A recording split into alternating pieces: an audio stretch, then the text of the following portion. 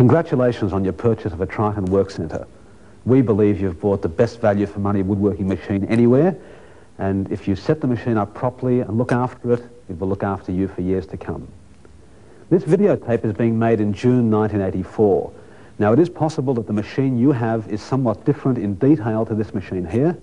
If it is, all you have to do is follow the instruction book that came with the machine in conjunction with the video, and you should have no problem, because the basic concepts are the same. Now, we as a company have a policy that whenever we upgrade our machines, we try to make the new parts and the accessories adaptable to earlier models. If you have got an earlier model than the one shown here, then why don't you write into us, give us your name, address, phone number, and the serial number of the machine. Our address and phone number are printed on the rear panel of the machine. Write in, tell us what model you've got or what the serial number is, and we'll send you out a bulletin on how you can upgrade your machine. If properly set up, your Triton will be capable of phenomenal accuracy. However, as you'll see from the test cut section and the troubleshooter's guide, the quality of your cuts depends to a certain extent on the quality of the saw and router you've fitted and the quality of your blades and bits. If you're considering upgrading any of your power tools or cutters, have a look at those sections first before making a buying decision.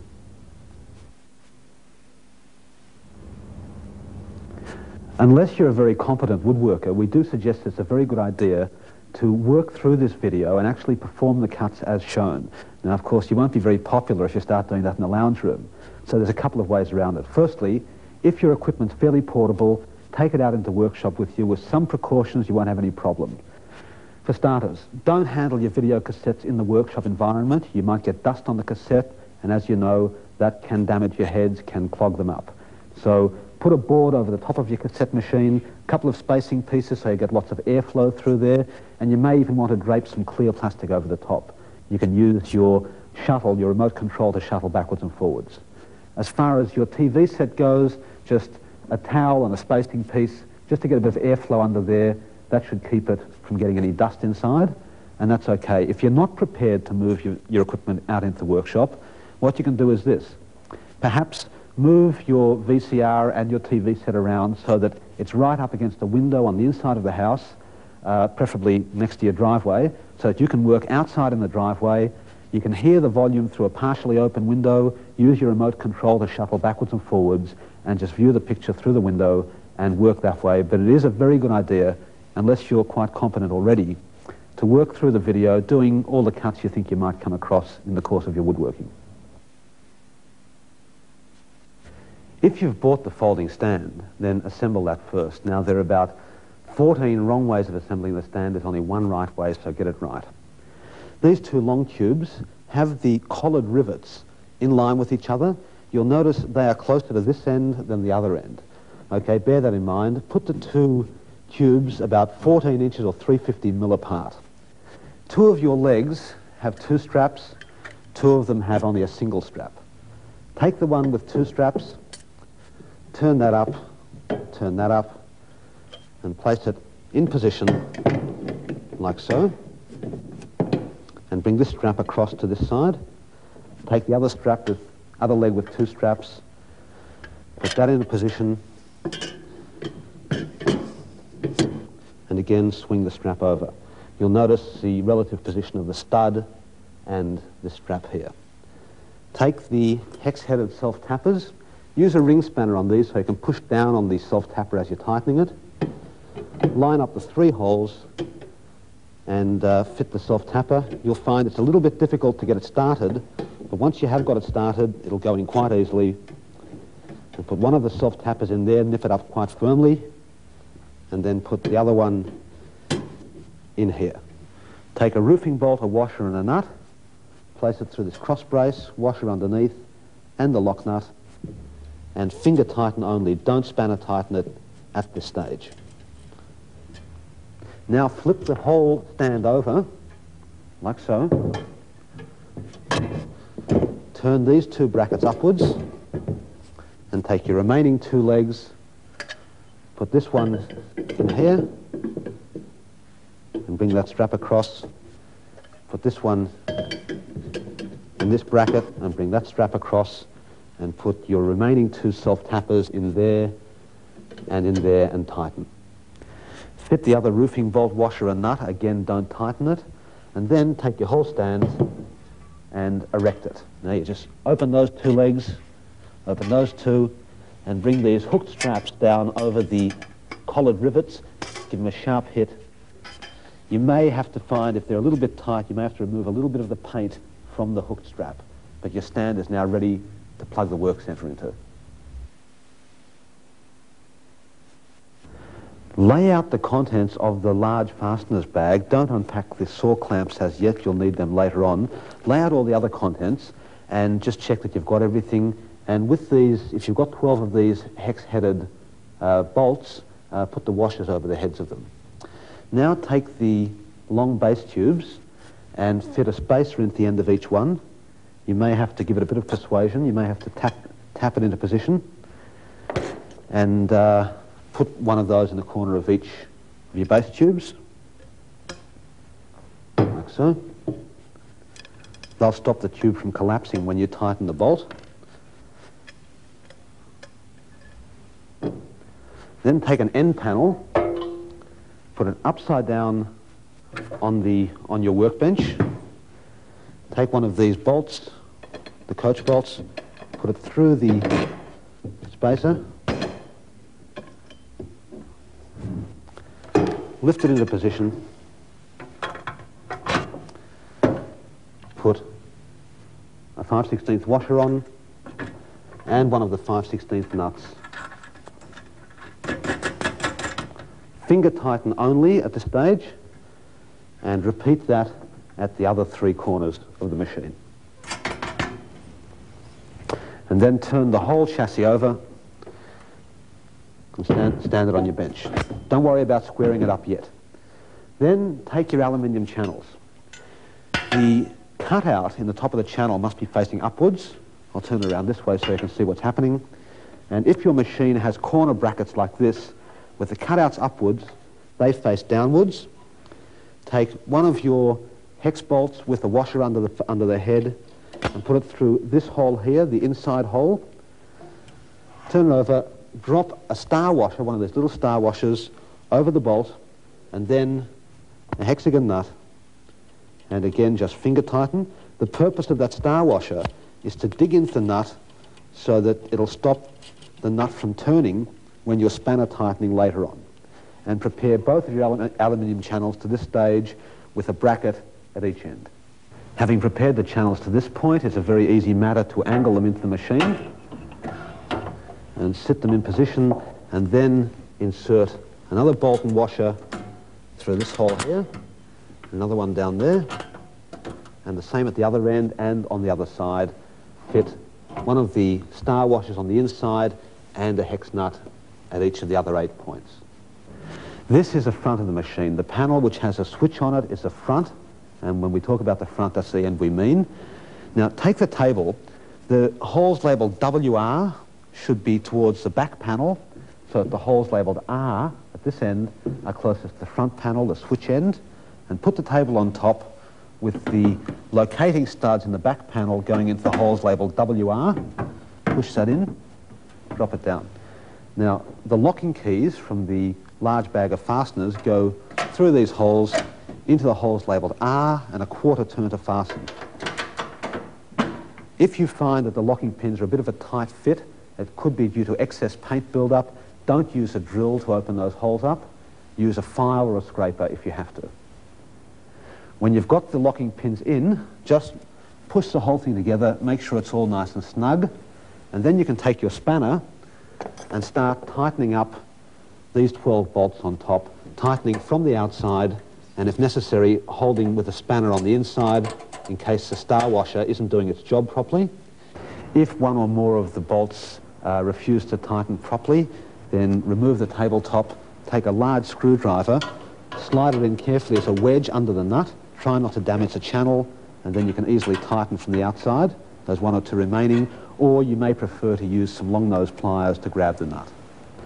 Now take this spanner and loosen off the 4 knobs holding the table rail adjusters and set your table rail height the following settings. If you have a 6 1/4 inch saw, set it so that this top edge here is opposite 44 millimeters. Now each of these calibrations is 2 millimeters. 6 1/4 is 44, 7 1/4 is 56, 8 1/4 is 68, 9 1/4 inch saw is 80 millimeters, and a 10 1/4 is 92 millimeters.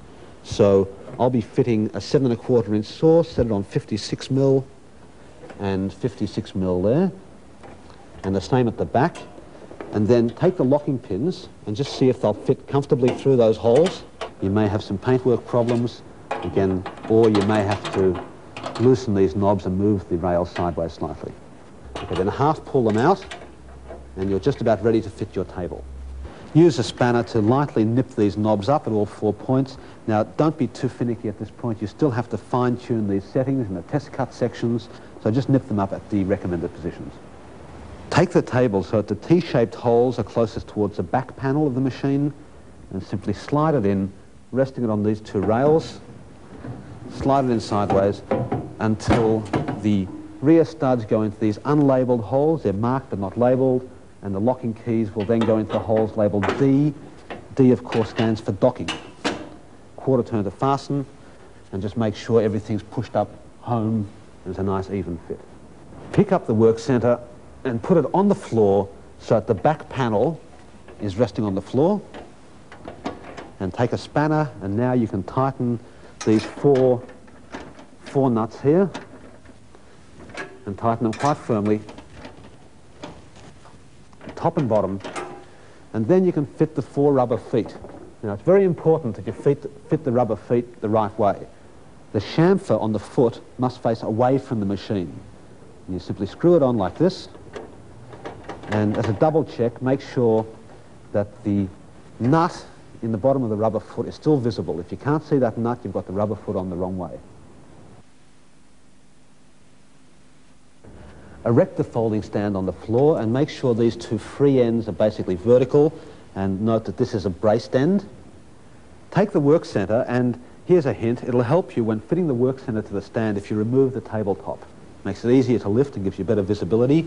But lift up the Workcentre, locate the 2 rubber feet on the braced end first and just rest them there. Go around the free end, line the tubes up with the rubber feet and plug in, and then go around the braced end and plug that in nice and firmly.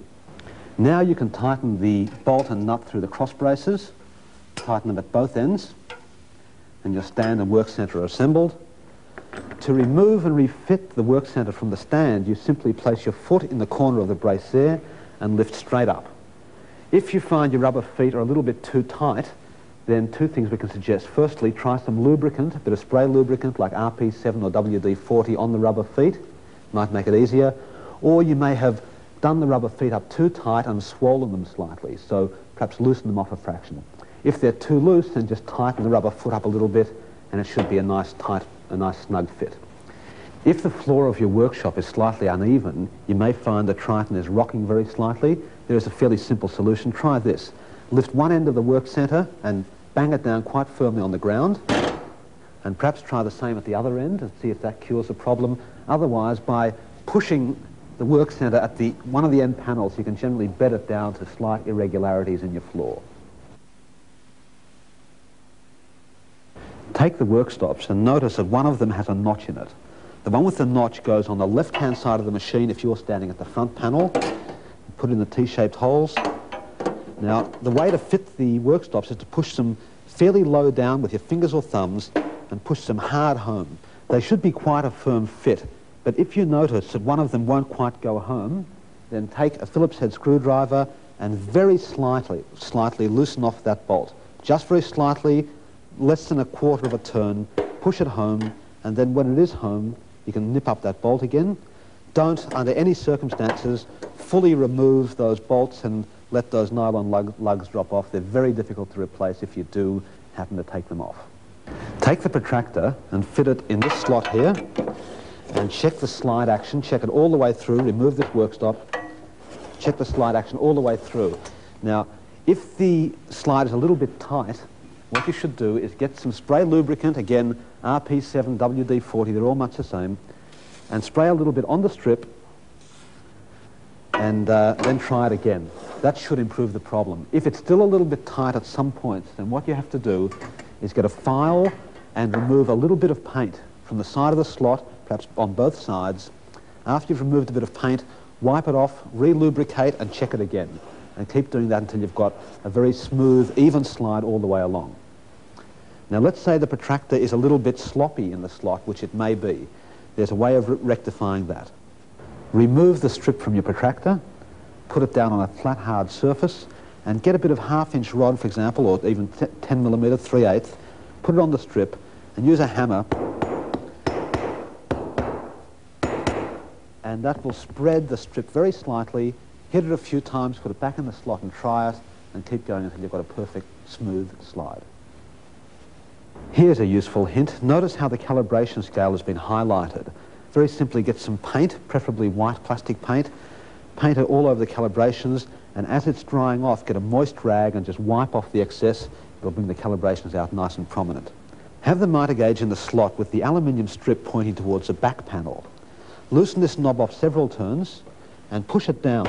It may be quite tight, and turn the locking head through 90 degrees and then tighten up the knob, and that should lock the protractor firmly in the slot, and you can test it by pushing it and see if it moves. Now you can set any angle you wish, say 45 degrees, lock it, lock both wing nut and knob, and that's ready for a mitre cut. Take the slide plate, and with this flap pointing upwards, sit it on the bearing channels. The main centre slot in the slide plate should be directly above the centre slot in the table. Now, slide it to one end, those two bearings should drop down. Slide it back the other end, and those two bearings should drop down, and check the slide action. Now it will probably be a little bit tight. Before doing anything else, get some spray lubricant, RP7, WD-40, CRC, they're all much the same. Just spray the open faces of both channels, and there, and then check the slide action. That should free it up considerably. If it's still a little bit tight, especially towards the end, then have a close look at the end panels and see that those edges aren't dented in at all 4 points. Have a close look at the corners of the slide plate. Make sure they're not dented in or dented out. If it's a bit tight, try and find out whether it's pushing outwards against the channels or pulling inwards against them, and you may have to slightly bend that edge in or out a little bit, or if that one's a faulty edge, bend that in or out very slightly until you've got a nice even slide. But that's very important. It must slide freely from end to end. Let's say when you dropped your bearings down into the cutouts, one or more of them didn't go down flat, and so this is a result. You can't pull the saw back. Try pushing down a little bit harder, and that may straighten it up, or, if necessary, take a spanner and a screwdriver and loosen the tension on the offending bearing just slightly. You should be able to turn the bearings comfortably by hand. Just loosen it off if necessary, so that when you drop it in, it sits down flat and you can pull the slide plate all the way back. If your Workcentre came complete with this template, then off the back, find out which hole positions to drill for your particular saw, and then following the instructions very carefully on the front here, use the template as directed to find your approximate hole positions. Now you will have to check them before drilling your holes, but this will put you roughly in the right spot. Take a thin sheet of material with one straight edge. Now you can use cardboard, but preferably sheet metal or plastic, something fairly thin, and put it on your slide plate, lining it up with the innermost of these marks. The innermost marks, just line it up with them, and then tape it in position. Very simply like this.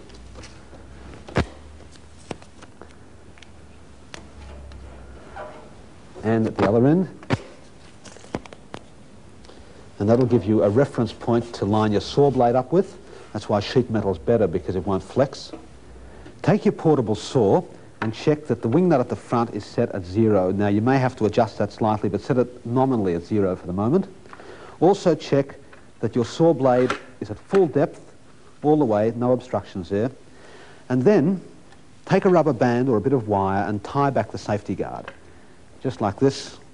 You don't use the safety guard on the Triton, but whatever you do, don't remove that guard. Because if you do, there may come a day when you'll want to use your saw handheld, and if you've taken that safety guard off, you'll have a very lethal instrument in your hands. So don't take the guard off, but you may tie it back with a bit of wire. When you finish working for the day, of course, release the rubber band or the wire so that the safety guard spring does not fatigue. Don't keep it tied back indefinitely. Take the power saw and with the front of the saw facing the back of the Triton, put it on the slide plate with the saw blade just touching against the cardboard or sheet metal strip which you've taped down. Move the slide plate until it reaches the end of its travel against the rear panel, and then slide the saw forwards or backwards until the bottom of the blade is just level with the vertical face of the work stops. Just level there. Make sure the saw blade is touching gently against that edge, and then take a marker pen and mark the 4 corners of your saw to give you a permanent location for future reference. Unpack the small bag of saw clamping brackets and get the lower clamps, which are the shallow ones, and put them against the edge of your saw, and put the top clamp on top, and just make sure you've got 4 positions around the base of your saw to put a lower and an upper clamp. Try to, if possible, aim for the very corners of the saw as close to the edge as you can, and also try to dodge any obstructions on the saw base. Now, if you've got an obstruction right in an inconvenient spot, don't hesitate to modify the top clamp slightly, hacksaw a little piece out of it, or file a bit off it. It'll still do its job. Once you've selected the 4 positions for your lower saw clamps, push them hard against the edge of the saw, and then get a sharp pencil and mark on the slide plate the outline of the oval adjustment slot at each of the 4 points. Then you can remove your clamps, remove your saw, remove that strip, and take a center punch, preferably remove the slide plate from the Triton for this operation, take a center punch and mark the exact center of that adjustment slot. Mark that with a hammer and punch, and then drill 4 holes. Now the hole sizes should be 1/4 inch, about 6.4 millimeters, or slightly oversized. Drill 4 holes at each of those points, right in the center of the adjustment slot. And here's another tip. When you've drilled the holes, don't deburr them. The burrs will help stop these bolts from turning when you're tightening the nuts. Another way to stop the bolts from turning is to place a star washer over each of the bolts, feed them up from underneath. That star washer will dig in with the burr, and then drop a flat washer on, another star washer, and the hex nut, and finger tighten only. These 4 clamps should only be finger tight at this point, and lined up roughly with the 4 marks you've made at the corners of your saw. Okay, now put the saw back in position between the 4 saw clamps, and line it up with the marks you've made on the slide plate, and fit the top clamps. Now, you can quite easily, comfortably angle the clamps if necessary, or modify them as described earlier. Then put a flat washer on, a coil spring washer, and the wing nut. Now here's an interesting situation. The wing nut is hard to tighten. Very simply, raise the saw like that, tighten the wing nut, and finger tighten at the 4 points, putting the top clamps on. Your saw is now in approximately the right position, but you have to true it up still. And to do it, you do it in the rip saw mode. There's a good procedure which you should follow for converting from docking to ripping, and do it every time the same way and you'll avoid problems. Firstly, slide the plate to the end of its travel and use a finger hole in the plate to lift the front 2 bearings out. Now that will get your saw blade up out of the slot in the table, so you can now slide the table out without running the risk of your teeth putting a deep scratch mark across the paintwork. Unlock the table, pull it off the rear pins and slide it out. Rest it on the ground. The power cord can be tucked in behind there. And then taking the finger hole, move it towards the back panel and just flip the plate over like this and drop those 2 bearings into the front of the machine, and try to centralize this as much as possible between the 2 end panels. Try to centralize the plate. Then get your table and turn it around so that the T-shaped holes where the work stops go are closest to the front of the machine. The back panel rivets will be going into the holes labeled WR, and the front panel, at the front panel, are locking pins going into holes labeled R. R, of course, stands for rip. So you put them in and a 1/4 turn to tighten. Remove the 2 work stops by pushing down low on them. And then have a look at where your saw blade is coming up through the slot. It'll very rarely be dead center. In this case, I'm slightly to the left-hand side of the slot if you're standing at the front panel, in other words, away from the calibrations. If you're not well away from the end which has the calibrations, reach underneath, loosen off the 4 wing nuts and pull your saw sideways until you're well on this side of center. If you didn't have your slide plate in the correct position, you'll notice that you can't close the table properly. The slide plate must be central, and when it's directly between the two reinforcing bars underneath the table, then the table will drop in position and you can lock it in. Assemble the clamping feet and the knobs to the fence, and here's a little hint. Use some spray lubricant inside each of the knobs to make them easier to twirl up. Just fit the clamping foot through the bottom and put the knob on top. And then, very simply, with the knob not fully tightened, leave it 4 or 5 turns undone. You place the fence with the high side of the fence closest to the blade, in the 2 slots like that. Reach underneath, give the clamping feet a quarter turn to the right or left, and tighten up. Quarter turn and tighten, and then by loosening off slightly, you can adjust the fence at any setting, and then a couple of turns and it's tight. Make sure that the 4 wing nuts holding your top saw clamps in position are fairly tight, and then get an adjustable square or any sort of square, put it on this side of the table, the side that has the calibration scales, and put it up against the disc of the saw. Avoid the teeth, just go between the teeth, and if necessary, adjust the wing nut on the front of the saw, the wing nut which adjusts your blade angle until you're nice and square to this side of the tabletop. The next step is to set your fence in at exactly 0 in both windows, sighting through the window and having the line on the fence up against the 0 position, and as a hint, use a fine point marker pen or a sharp pencil and just highlight that little mark to make it much easier for you to read later on. Highlight it at both ends and lock the fence off at exactly 0.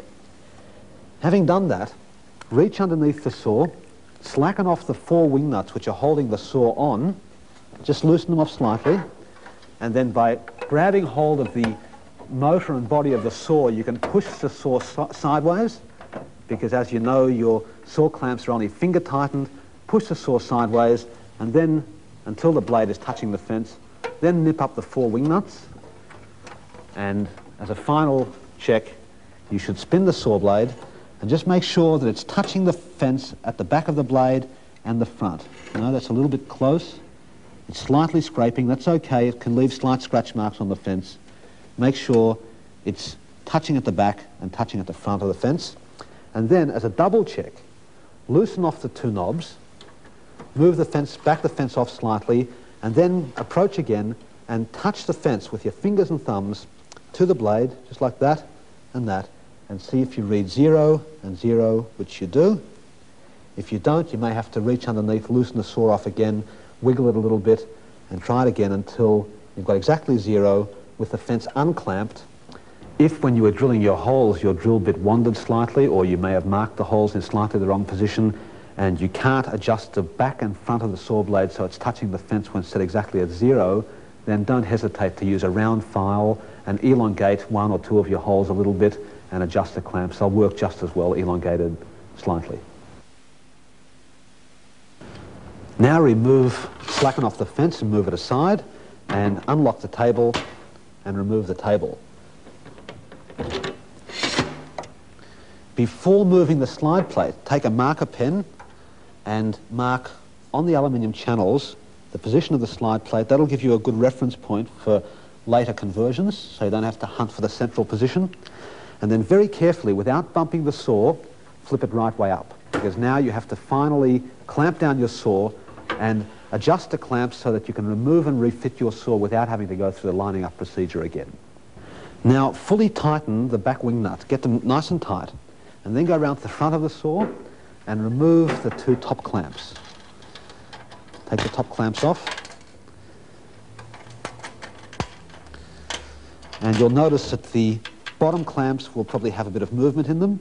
Push them so that they're right up, hard up against the edge of the saw, because they will be your permanent locating points in future. And then you can take a spanner and spanner tighten these. And as another hint, don't fully tighten one clamp and then go around the others. Tighten each of them a little bit, tighten that one a bit, then tighten this one a bit, and then back to this one, and then back to this one.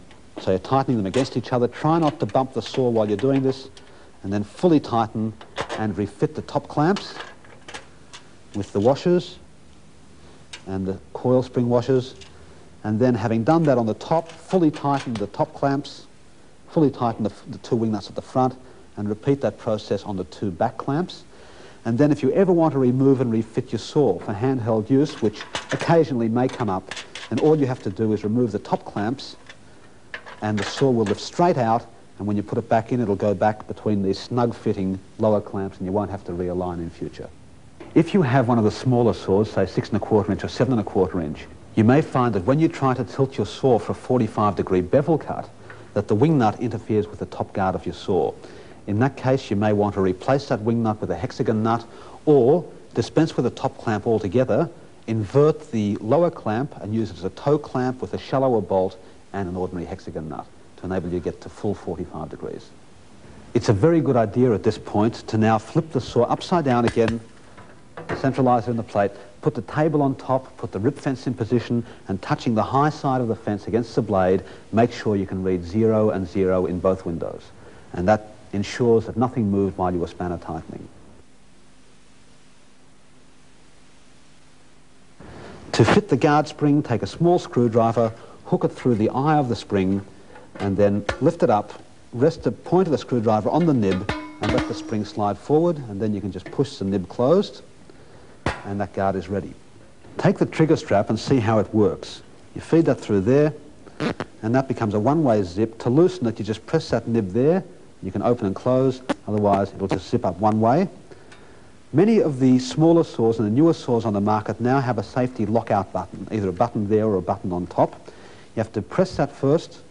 First you feed the trigger strap in and just loosely adjust it. Press the button, pull the trigger, and while holding the trigger, zip up the trigger strap and hold it firmly. There are some saws where it is difficult to fit the trigger strap, particularly the Makita 9 1/4 inch saw, because the hand grip is very slippery and shiny. To overcome that, put a bit of cloth tape, such as a bit of elastoplast, on the back of the hand grip of the saw, and then you can adjust the trigger strap so it will just sit on the point of the trigger, and you just wedge it in position like so, and that'll hold, and you don't even have to undo the trigger strap for future use. You just slide it off the point of the trigger. Most saws can in fact be strapped up this way. If your saw is still giving problems and you can't get it right, you may want to cut yourself a little piece out of 5-ply or something to sit in there and hold the trigger permanently on. You should not leave the trigger strapped on indefinitely, because the spring in the trigger will fatigue. So just as the safety guard is tied back but released when you finish using the machine, when you finish sawing, release the strap and let the spring relax. Fit the safety guard to its rod, and you may find you'll have to deburr the ends of the rod slightly if they're burred. When clamping up this thumb screw on top here, don't over-tighten it. You may pop the spot welds here. And then you can fit the safety guard into the hole in the table and lower it, and use the other thumb screw from the fasteners pack to tighten in position. Now have a look at the switch and see how it works. There's no power switched on yet, so reach down, switch on, and you can switch off by just hitting that plate. Switch on, and you can either bump it off with your knee or bump it off with the hand, and try that a few times and get the feel of the action. Now the trigger of the saw is already locked on, so what you can do now is plug the saw in and plug an extension cord in. Before plugging the extension cord in, make sure you hit that plate first, make sure the power is off. Before doing your very first rip cut, there's a few things you should understand about ripping.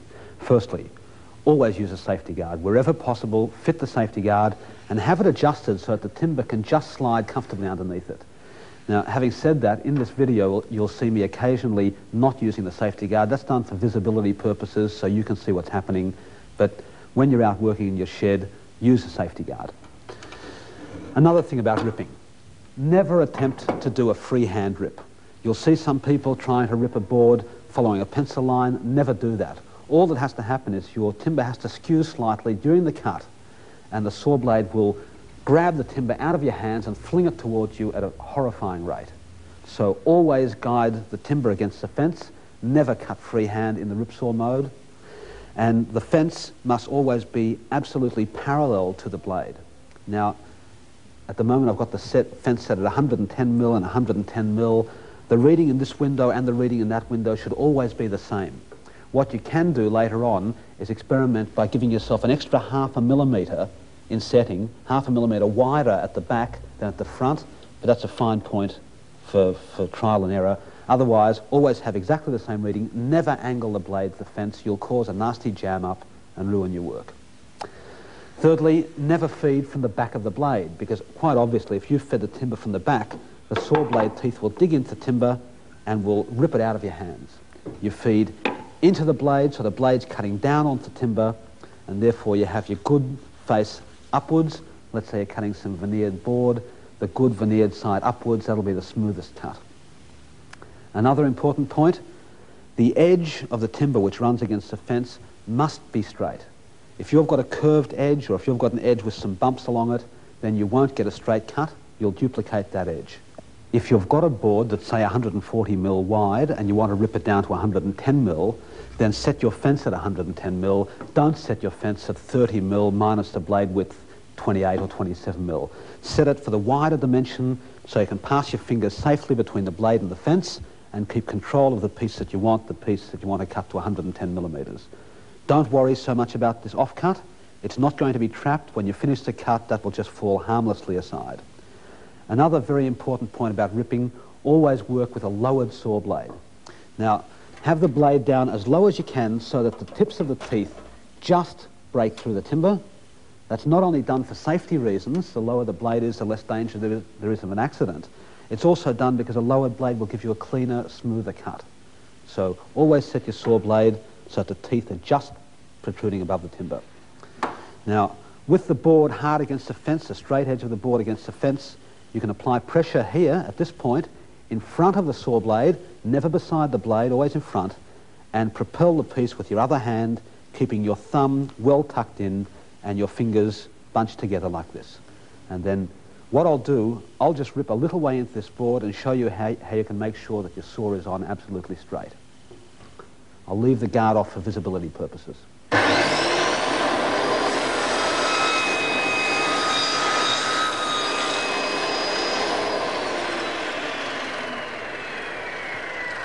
You just rip a small amount into the board and then flip the board over, put it back against the fence, and see if you can spin the saw blade in the cut which you've just made. You should be able to do that. If you can, then your saw is on straight. If you can't, double check the setting in the windows, make sure you're right, and if you still can't spin the blade in the cut you've just made, then readjust your saw very slightly by loosening the saw clamps. But if you're happy with that, then you can fit the safety guard, fit it and adjust it, and make the cut. Now you'll notice that once the saw blade has finished cutting, once I'm at this point with the blade, I will keep pushing this piece right through behind the back of the blade of the machine.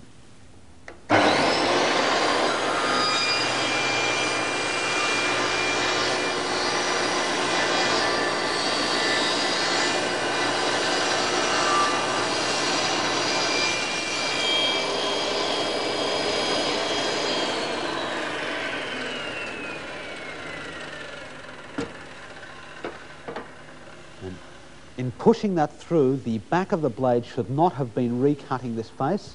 You might in fact want to do a cut without the guard in position and just see if it does recut. It shouldn't do. If it does, then again your blade and your fence are slightly out of alignment. Now, inspect the piece of timber. First check the cut for straightness and hold a straight edge along it and make sure it's fairly straight. There's a little bit of light showing at this point because of my saw blade. I'll speak about that later. Then, if this was a face which was upwards, marked by the X, measure from the opposite face, the face that was lying on the Triton table, and check it with a square at several points and see how square it is. Now it may vary very slightly during the cut. Some more about that later. Rip cuts generally are, it's very hard to maintain perfect accuracy all the way along, but you'll see in the ripping section how to cope with that. And if you're happy with that position, fine. If not, you may have to readjust the wing nut at the front of your saw to adjust the blade angle tilt. Otherwise, that should be okay, and now you're ready to check the saw in the cross-cut mode when set up as a rip saw. Now take the miter gauge, and with the strip facing you, facing towards you, make sure it's a nice, easy slide all the way along. Okay, now get a straight piece of timber, make sure it's got a nice and straight face, and have that face arrowed and have it against the upstand of the miter gauge. how you'll be holding it is wrapping your fingers around the timber and your thumb around the back of the miter gauge and gripping it quite firmly. Now you also have to apply some pressure downwards, so you can press down on this knob here and feed gently and smoothly all the way through. Don't jerk the timber into the cut. Notice now the off-cut problem. If you just have the timber slightly over the cutting path of the blade, then you may have a 3 or 4 millimeter off-cut which could fall down between the blade and the slot in the table. Try and avoid that. Either just take off a load of sawdust or a paper-thin off-cut if necessary, or make sure you've got a decent sort of off-cut which has table support and can't fall down there and jam. Also notice, as I finish the cut, even though the saw blade has cut through this point here, I'll keep going right through to the back of the blade and just make sure that the teeth aren't recutting the timber as I go through. You should fit the safety guard, but again I won't, just so that you can see what's happening. Switch on the power, grip it fairly firmly, and slide through.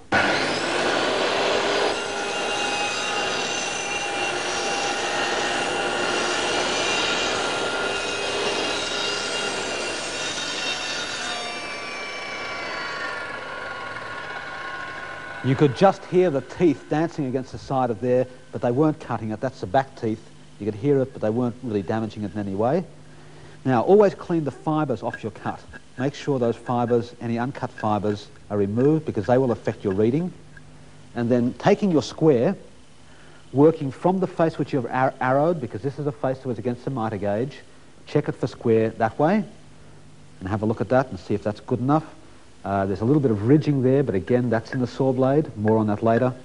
And then if you're happy with that, if you're not happy with that, you may want to readjust your setting slightly one way or the other to get it right. But get that right first, and then take a reading from the face opposite the arrowed face. In other words, the face which was sitting on the Triton table. Take a reading from there and check that at several points. Again, that should be pretty good. If it's not, the problem may be in your blade angle adjuster. Once you're happy with those two cuts, your Triton is virtually ready to go in the ripsaw mode. Now you've got to fine-tune the Triton for docking saw cuts, and to do that you have to convert, of course, so remove all the accessories from your table, remove the fence, unlock the table. Now you can leave this thumb screw in position, but when you're taking the table off, try not to bang the table down on the thumb screw. You could damage the thread. Take the table off like that. Flip the saw right way up, but don't drop those bearings in because you don't want the blade fully down yet. Turn the table around so the T-shaped holes are near the end panel, the rear panel, and you can slide the table in underneath until the locking keys can go into the holes labelled D for docking. And now, of course, you can drop that in and check the slide action, make sure it's all okay. Now you'll notice that my power cord is now between the channel and the table. That's okay, you can operate it like this, although the safest method is to have the power cord out over the front of the machine, but you can have it in there. Just make sure when you're doing docking saw cuts that the cable doesn't catch in this back corner here. Otherwise, this way you won't have to unplug and replug your saw when you're converting. Fit the work stops. Again, the notched work stop, the one with the notch in it, goes on the left-hand side, virtually underneath the motor of the saw, and the plain work stop on the right-hand side. Fit them, clear the table off, and then have a look down from the bottom and just make doubly sure that at full travel your saw blade isn't running out of slot in the table and that the tips of your teeth are just entering the slot in the table, just about 1 millimeter or so below the top surface. Now take a piece of timber with a straight face and arrow that face. Always have your straight face against the work stops. It's no good if the timber can rock or move against the work stops. Also clear any sawdust that might have accumulated there. Put that in there and have the end of the timber just over the halfway point in the slot in the table, just over halfway. Now bunch your fingertips together and push against this back edge of the timber here, so you're pushing down, you're virtually pushing the timber into that corner there, holding it down and pushing it away from you. Now the trigger of the saw is still locked on. Leave it locked on. I know you can reach the trigger and use it this way, and you may prefer to use it this way in operation, but you'll find that it's generally better to actually leave the trigger locked on, switch on the power at the switch, and simply slide the Triton slide plate by its back edge like that. You'll find it's better that way, you'll get a more accurate cut. Hold the timber down firmly, push the saw, feeding it smoothly and gently, don't jerk it into the timber again, and also when you've finished your cut, do not pull the saw back. You'll see during the operational section on docking saw cross-cutting why you don't pull the saw back after you've finished a cut. Make it a rule, get into the habit now, finish your cut and let the saw stop at the full travel at the rear frame end.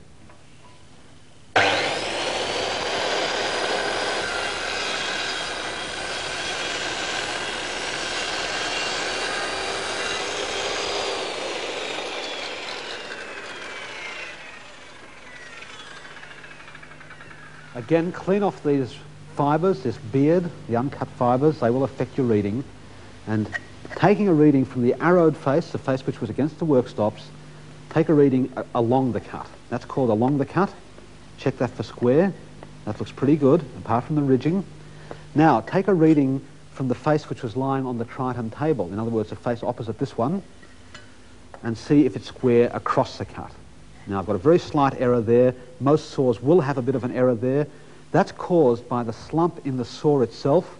Any flexibility in the portable saw, if you can put your fingers on the motor and rock up and down, any flexibility there will affect your reading across the cut. Now, of course, you can compensate for that by adjusting the wing nut on the front of your saw, the wing nut that adjusts the blade angle, but you don't have to. Leave that locked. That's the position you are happy in the rip saw position. To get this dead accurate, adjust the Triton table instead. You will generally find that the left-hand side of the Triton table has to be adjusted downward slightly. Loosen off the knobs and just set it down experimentally by, say, 2 millimeters at the front panel and 2 millimeters on this side of the back panel. Drop the table down slightly on this side, do another test cut and check it for square across the cut. And once you've got your right position, you might have to go down anything as much as 4 or 5 millimeters on the left-hand side. Once you've got your true position, then you can lock that off fairly tightly, lock off this other side as well, lock off all 4 of these knobs, and then store this spanner on the back panel. Don't store it on the front because you won't get access to locking pins, but store it on the knob of the back panel. When you've got your correct position and you're cutting square in the docking saw position, get a fine point marker pen and just make a little mark on your end panels at each of the 4 corners to show you where the table is set for a correct docking saw cut. If you're looking at this section, it's probably because you've experienced some cutting inaccuracies during your test cuts. Before jumping to any conclusions about your saw or your blade or the way you've set up your Triton, first check your square. Very many of them are inaccurate from brand new, and especially if you've dropped them a few times, they might go out of square. This is how you check a square. Get a board which has an absolutely straight edge. That edge must be dead flat, and check it by holding the square against it and seeing if any light shows through it. Once you're happy that that's a nice straight edge, get a sharp pencil, hold your square firmly against the sharp edge, and keeping the pencil angle constant, mark a line. Then flip the square over onto the other side and compare your square to the line and see if there's any inaccuracy. Now, bear in mind that any error shown between the square blade and the pencil line is double the error in your square. It magnifies it by 2, so don't be too critical on your square. But if there's any significant error, then take the square back, if it's brand new, to the hardware store and take a board with you and check through all the squares they've got in stock until you've got one that's spot on. A quick word on reading your square. If you hold your piece of timber and the square up against a strong light, you can see a gap of half of a thousandth of an inch. So don't be too critical. In fact, the correct way to read a square is against a normal light in front of you like that. And if you basically can't see any light or only a tiny crack of light between the ridge marks of the cut, then that's a square cut. If your square is accurate and you're not getting perfect cuts, then have a close look at your power saw. And most power saws, especially the less expensive type, the handyman quality saws such as this one, have what's called as arbor float. Now that's the ability of the saw blade to move sideways very slightly. Grab the nut which holds the blade on and see if you can move it in and out. Don't worry about rotational slack. Don't worry about the blade turning slightly that way. That's no problem. In and out is what you're worried about. That's called arbor float. If you have a less expensive saw, one of these type, they have bushes in the arbor, and that arbor float is generally not repairable. If you have a higher quality saw with ball bearings in the arbor, take it to a qualified power tool technician and they can remove your arbor float at a very low price. Remember, if you want absolutely accurate cuts, you must have a saw which has a tight arbor, so get it fixed or upgrade your saw. Another troublesome area with many portable saws is a bit of sloppiness in the motor and body housing. You'll probably find that that's due to a bit of slack in this front bracket here behind the wing nut that adjusts the saw. And if you've got a saw which has a bolt through that bracket, then perhaps tighten the nut first and see if that eliminates the problem or partially eliminates the problem. If you've got a rivet or a rolled pin through there, you may in fact have to even drift that out and replace it with a bolt and a lock nut. If you've got a bolt and a nut already in there, you may find that by undoing the nut, and you'll get better access to it by tipping the whole thing to 45 degrees, undo that nut, remove the bolt, and you may have to make up a little shim washer out of some very thin sheet metal to poke in between that bracket and the body of the saw. If you haven't got any shim material, you could try cutting up an old soft drink can, which is very thin sheet metal, and wiggling a shim into position to just take up any slack there. This rivet at the back of the saw is also often a cause of problem by being too sloppy. You'll get better access to it if you raise the saw blade and remove the blade itself. And if that rivet is sloppy, you can generally rig up something by clamping a block of steel in your vise, resting the block of steel against the back of the rivet and hammering it to pin it a little tighter. Alternatively, you can try and drill that rivet out and replace it with a bolt and a lock nut. There is another way of coping with some mechanical sloppiness in your saw, not with the arbor but with the saw mounting to its base.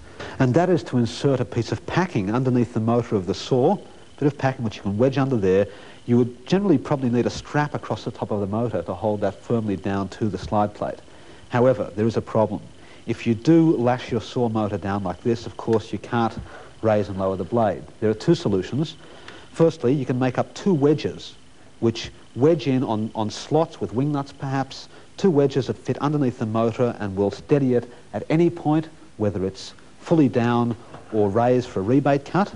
Or you could even make up a fairly elaborate slotted metal bracket which may pick up one or two of the screws on the end of the motor and allow the motor to rise and fall as you adjust the blade height. If you're going to those sort of elaborate lengths to get accuracy out of your saw, then obviously you're looking for perfection, and we would suggest that you may want to consider buying a better saw, upgrading. If you're in doubt as to what brand of saw to buy, why don't you contact us? We'll give you our recommendations depending on what sort of work you'll be doing. You may have found when you had the saw upside down in the rip saw mode that you couldn't quite get the blade dead square to the rip fence or to the side of the table. Now, it could be for one of two reasons. Firstly, if you've got a little foot on the saw like this one, that may be stopping you and you may have to get some pliers or a spanner and just bend that foot very slightly.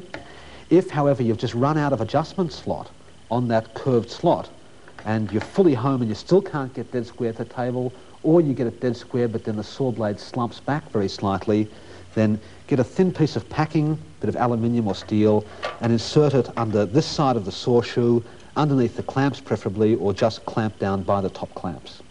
If you've accidentally knocked your Triton chassis out of alignment, and you can sometimes do this if you awkwardly unplug it from the stand, and you'll notice this because one of the locking pins will be an easy fit and the other one will be a very tight fit. Well, here's what you do.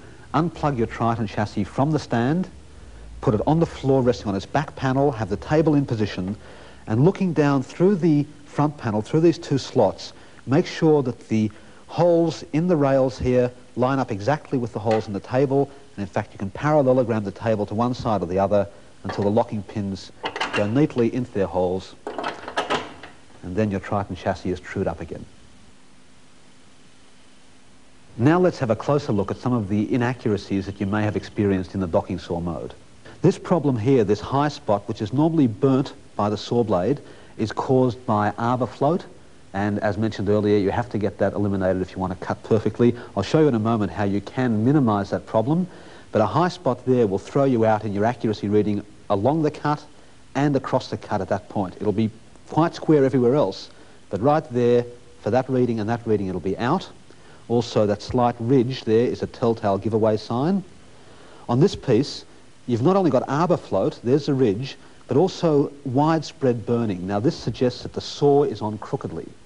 Turn the Triton saw into a rip saw bench and just make sure that the blade and the fence, when they're touching each other, read dead zero through the windows in the fence. And this cut here is generally burnt all the way along and is very badly ridged. Now this is due exclusively to the saw blade. I've been using a pressed metal blade and they're really not much good anymore. Use tungsten tip blades and have a look at the section coming up shortly. If you have got a burnt or polished high spot on your cut due to arbor float, you can generally remove it by putting the timber back in the Triton, pushing the saw into position, push the timber lightly against the saw blade, just touch it against the blade, pull the saw back, and then switch on the power and make a couple of finishing cuts, just planing that arbor float off.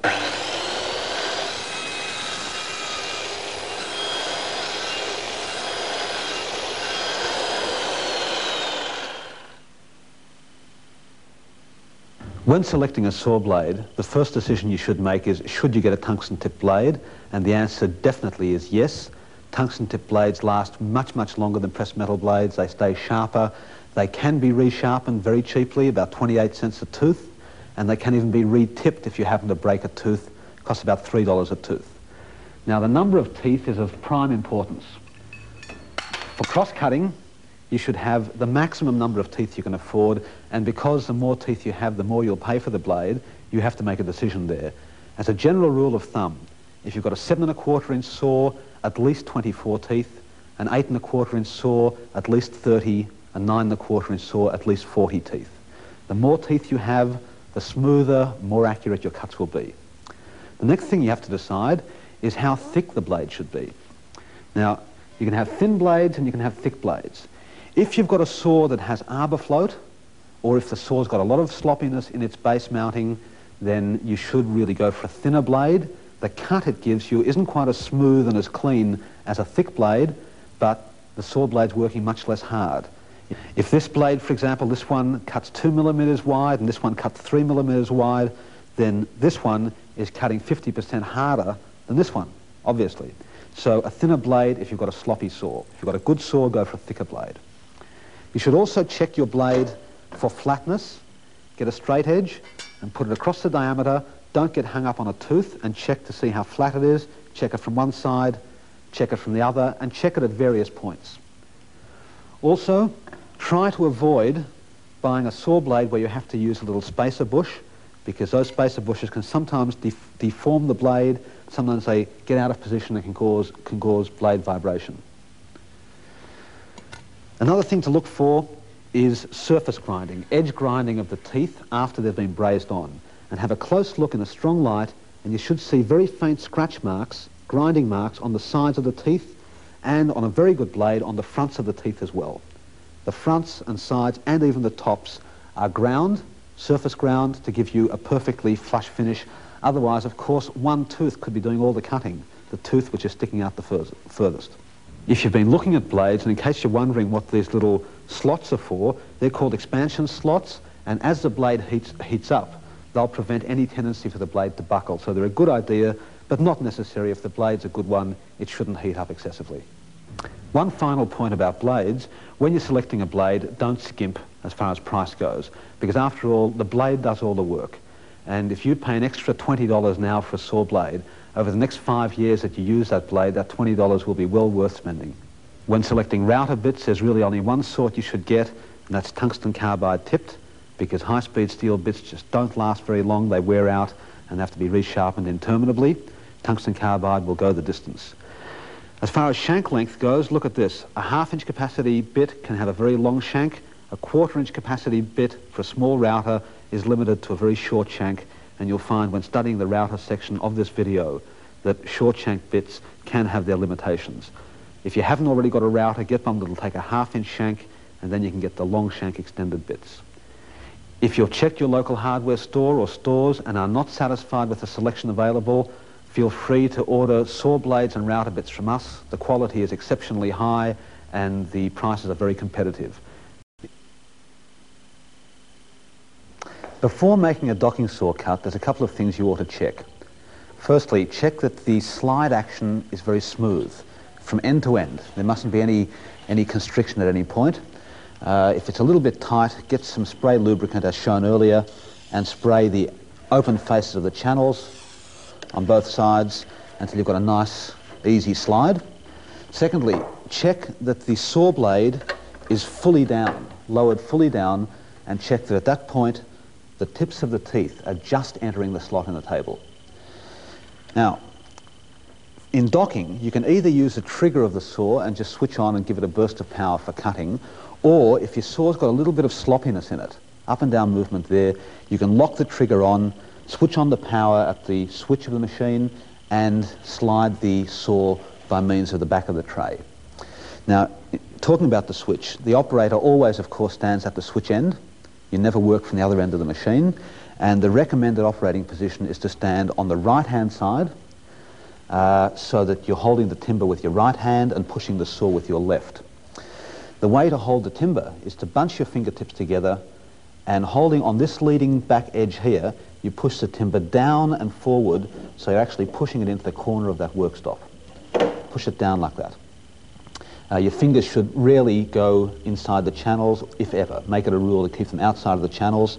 You would find, if working from this side of the machine, that you've got a bit of difficulty in holding a shorter piece because you're further away from the central cutting slot, and also in the case of smaller saws you've got an access problem, a clearance problem.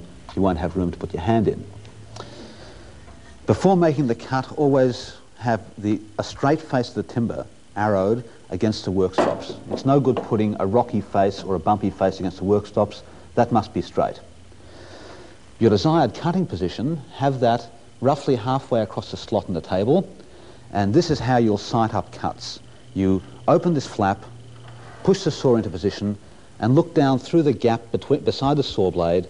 You can turn the saw blade around by hand until a tooth is touching the pencil line.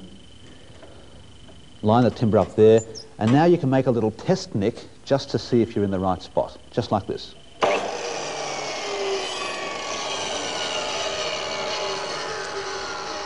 If you're happy with that position, you can go ahead and make your cut. If you're not happy, you can readjust your timber slightly one way or the other and then make your cut.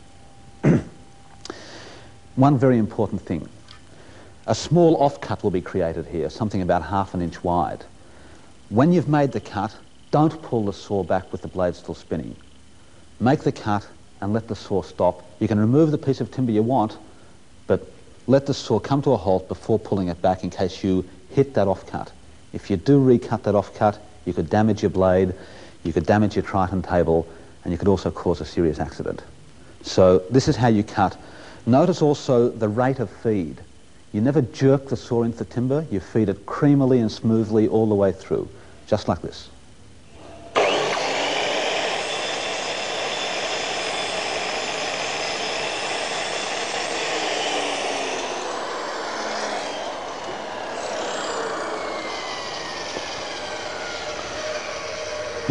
When checking the cut, you always work from the arrowed face, the face which was against the work stops. Remove any fibres and check it with a square that way and with a square that way.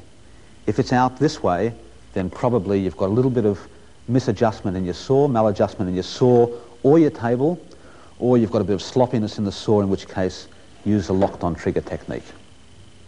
This is the offcut that you have to be careful of. Never pull your saw back on it, even though you may see me occasionally doing it in this video for time-saving purposes.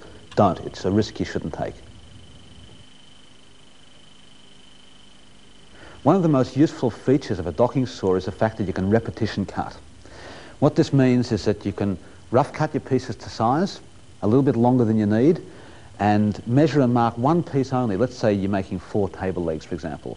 Measure and mark one only, the one closest to your blade. Lay the 4 pieces into the machine like so, and you can line up the dressed ends with either the back of your square or just by eye. Line them up perfectly like that, and then slide all 4 of them into position, sighting up your saw blade to the first one, the one you've marked, like so, and make the cut.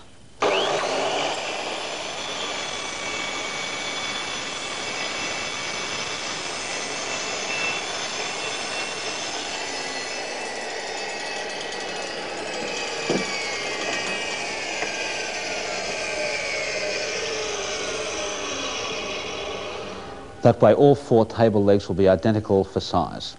Let's say you need to cut 8 pieces. Well, Take those 4 out. Use one of them as a master. Remove any offcuts. Put your other 4 pieces in. Always make sure there's no sawdust against the work stops. That'll give you an error. Put your other 4 pieces in. Again, line up the dressed ends, the ends facing away from the blade. Line them up. Get your master, put that in, line it up as well, and then touch the master to the side of the saw blade. Just like that. Then you can remove the master and make the cut. If you're doing a lot of repetition cutting, there's a very useful gauge you can make yourself. Get a long straight piece of timber, preferably hardwood, from say 1.5 metres long or thereabouts. Screw it to both of your work stops through the holes provided. Now the very first cut you make will give you a permanent sighting point, right there, a permanent sighting mark for future cuts. Glue a tailor's measure down to the top of the right hand side of the stop, and you can make up a very handy little rider like this, just 2 bits of 2x1. Make sure the end grain of this piece is flush with the vertical face of that, and you can sit this on top of the fence, G-clamp it in position, and you'll have a perfect length gauge. Now you may find when removing and refitting the length gauge, it may not want to go back in exactly the same spot, and of course to keep the accuracy of your scale, it has to go back in the same spot. What do you do there? Drill 2 very small holes in the back of the workstop. Put a couple of nails in, just hammer them half into the timber, and then nip off the heads or hacksaw them off, and it'll be doweled so you can remove and refit a dozen times and it'll always go back in exactly the same spot. One of the most useful ways of joining 2 pieces of timber at right angles is to do a rebate like this, and it's very, very simple on the Triton. And you don't just do one rebate, you do several of them taped together as shown here. More on that in a moment. The way you raise your saw blade is by simply using the adjuster on the back of your saw to raise or lower it, the wing nut or the lever. And if you've got a lever type and it's a little bit stiff, spray it with some spray lubricant in there, make it slide easier. To set the required depth of rebate, simply mark how deep you want to go on one piece of timber, on the end grain. Place that in position in the Triton table. Move your saw into position, and looking down from the side, lower your saw blade until the lowest tooth is just level with the line. Happy with that position? Remove your sample piece. Now, in terms of marking out the width of the rebate, you only need to mark one piece. Don't mark all 4. You'll just compound your error if you're having an error. So just mark one of them. Put it in the Triton table, and sighting up through the flap, working between the cuts. We suggest you start close to the right-hand line, say, but well in the waist area, and then creep up on the right-hand line, get that right, and then move over to the left-hand line. Very simply like this.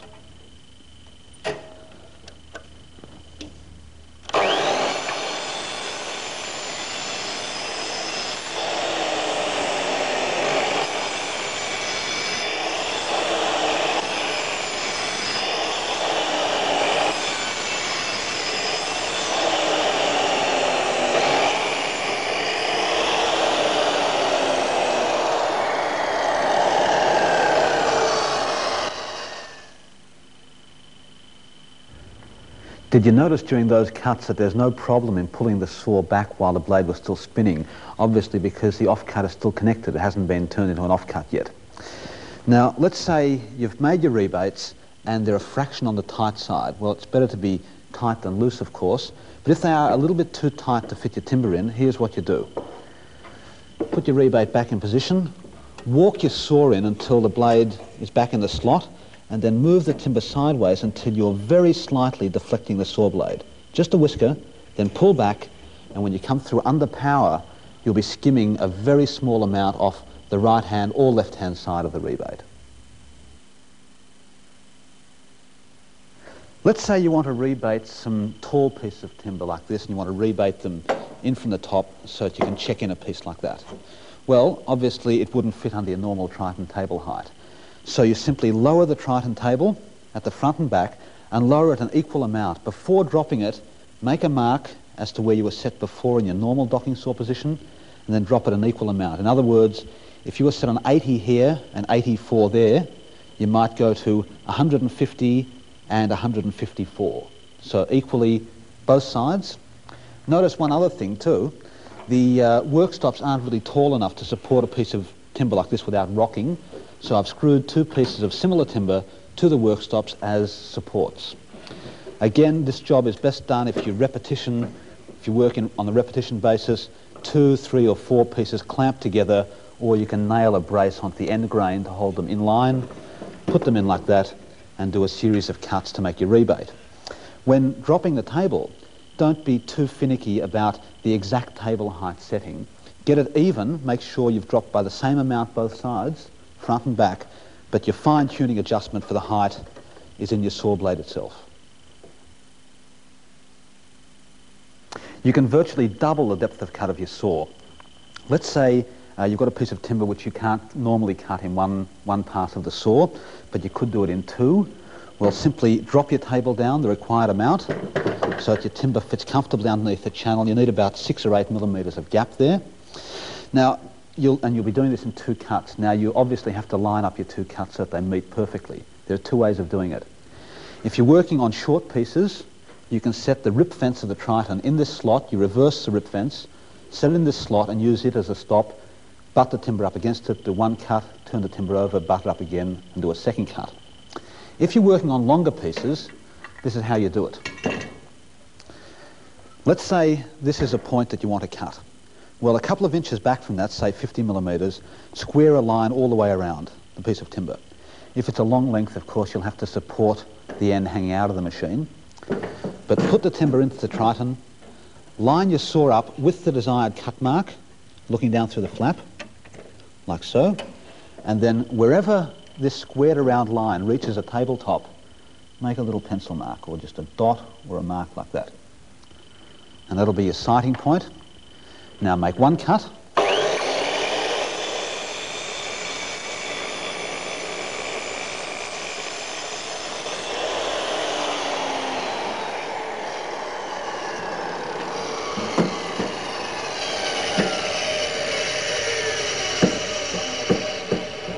Turn the timber over, line up the squared around line with your pencil mark. You can even do a little test here again. Looks good.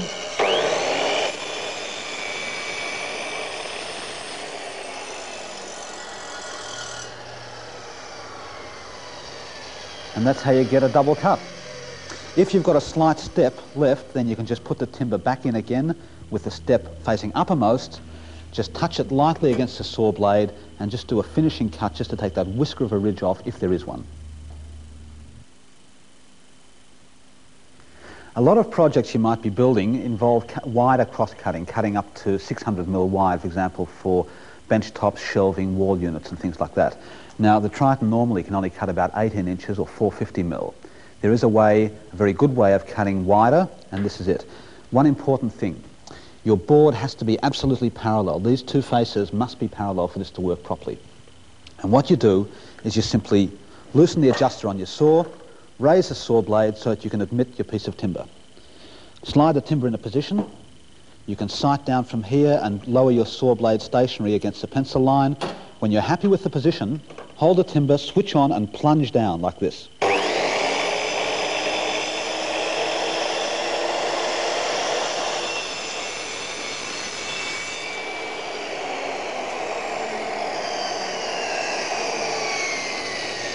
Take the timber out, flip it over, put it back into position, drop the saw blade back into the slot you've just made, just like that, and lock it off. Now you may have to move the timber slightly sideways one way or the other, make sure it's a nice easy slide, and then do the cut.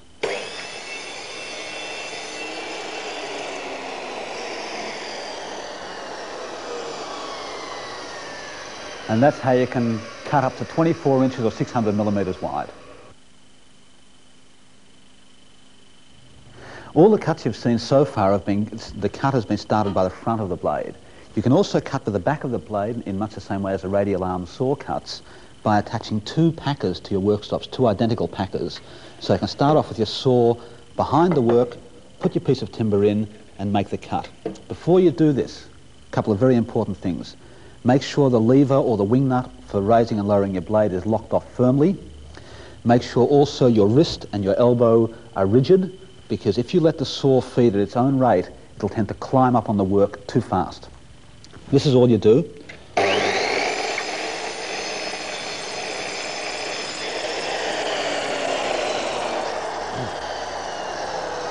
You'll notice that the top face, the face which was pointing upwards, is the cleanest, sharpest face. So this is very good for cutting picture framing or moulding, because you won't splinter or damage the top face the saw's cutting down onto it.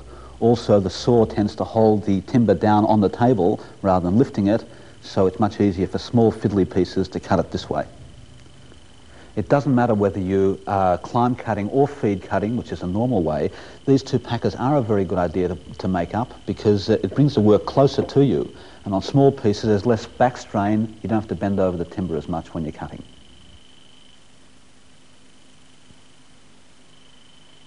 You can get excellent miters on your Triton if you follow a few very simple rules. Firstly, when you're miter cutting, the timber will want to creep along the gauge, and that'll give you a slight curve in your cut.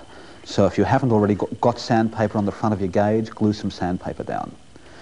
Now, put the gauge in the slot about halfway along, loosen this knob a few turns, turn the locking head underneath through 90 degrees, and then lock it off, and set it at 45 degrees, lock both wing nuts.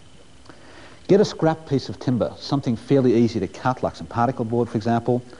Hold it against the gauge with the end about 2 inches or so hanging over the slot in the table, and grip it like this. You're holding the timber down with one finger, other finger's wrapped over the edge of the miter gauge, and your thumb holding the timber firmly. You may have to clamp your timber, but you shouldn't have to if you've got sandpaper on the front of your gauge. Again, you sight up through here and make a cut.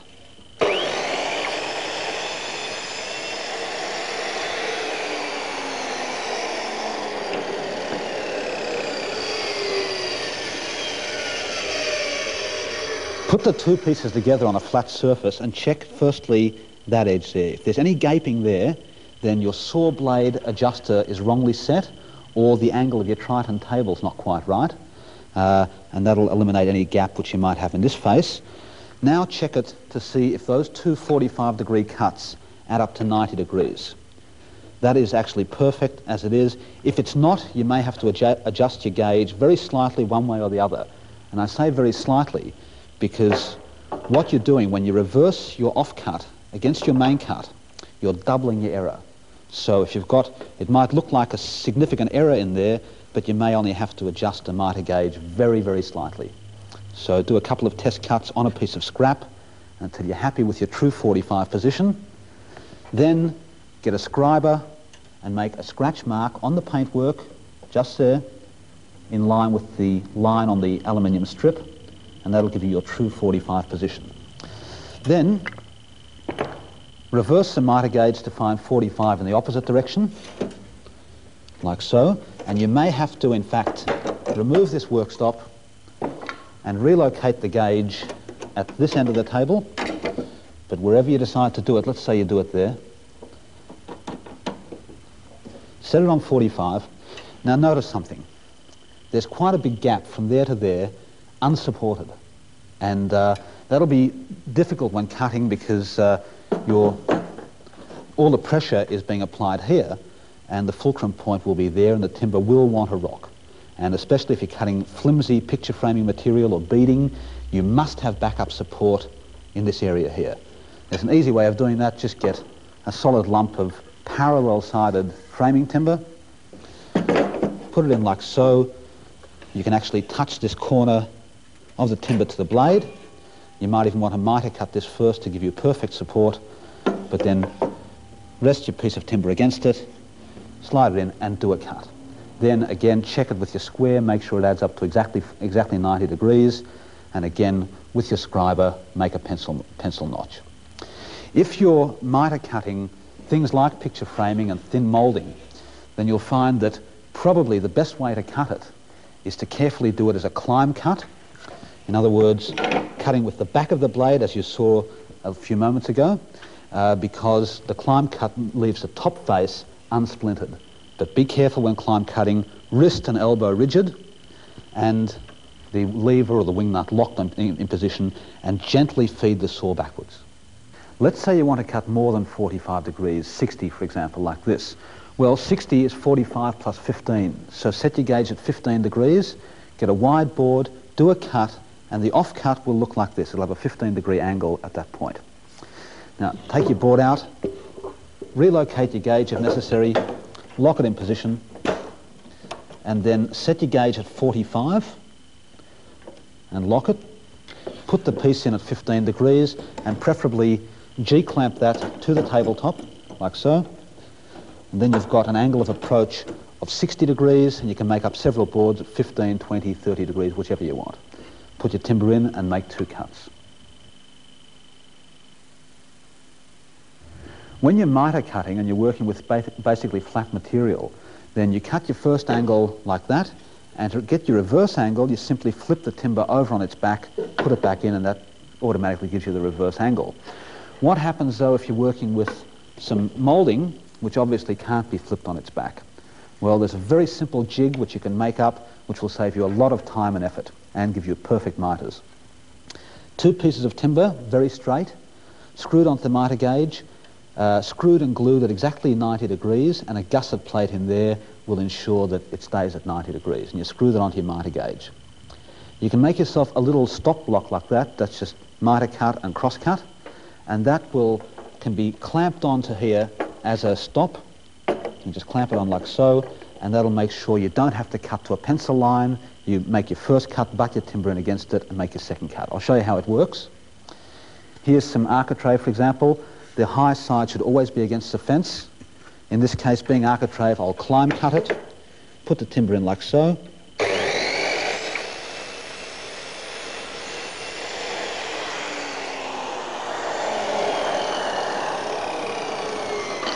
And now to get the reverse angle, I'll simply slide this in, butt it up against the stop,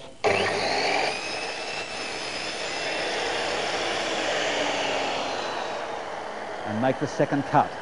And every piece that you treat that way, by butting it up against the stop there, every piece that you treat that way will be exactly the same length, and your miters will be absolutely perfect. Let's say you've got a wide board up to 18 inches wide and you want to put a 45-degree angle on that. Well, that's called a bevel cut, and the way you do it is like this.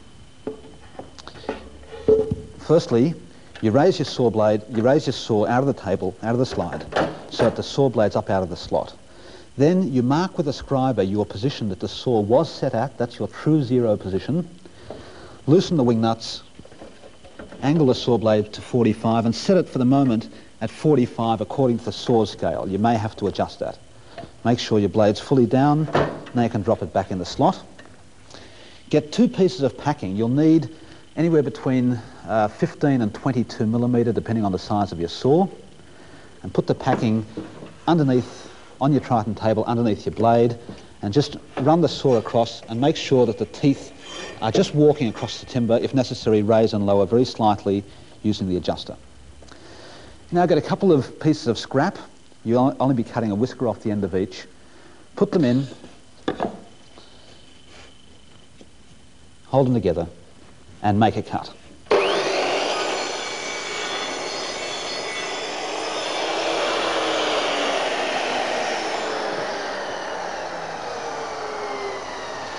Put those 2 pieces together and check them with your square to see if they add up to exactly 90 degrees. If they do, then make another scratch with your scriber at the true 45 position on the scale of your saw. And you're set for bevel cutting. Now, get a couple of solid pieces, something with a bit of thickness in it, a bit of depth. Put your 2 pieces in, have the ends hanging just over the score line which your saw blade has made.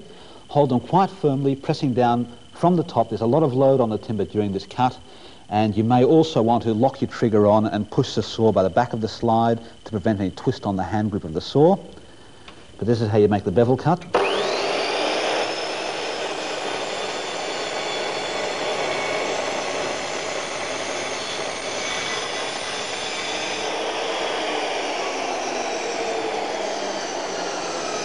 As I mentioned, there's a lot of load on the saw, and you can see there's a slight recut there, bit of burning because the saw and the blade are under tremendous pressure making this cut.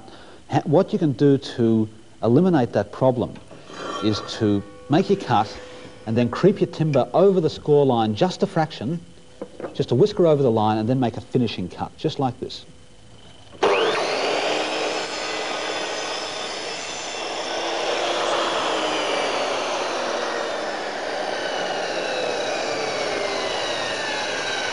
And that finishing cut has just taken a quarter of a blade width off the cut.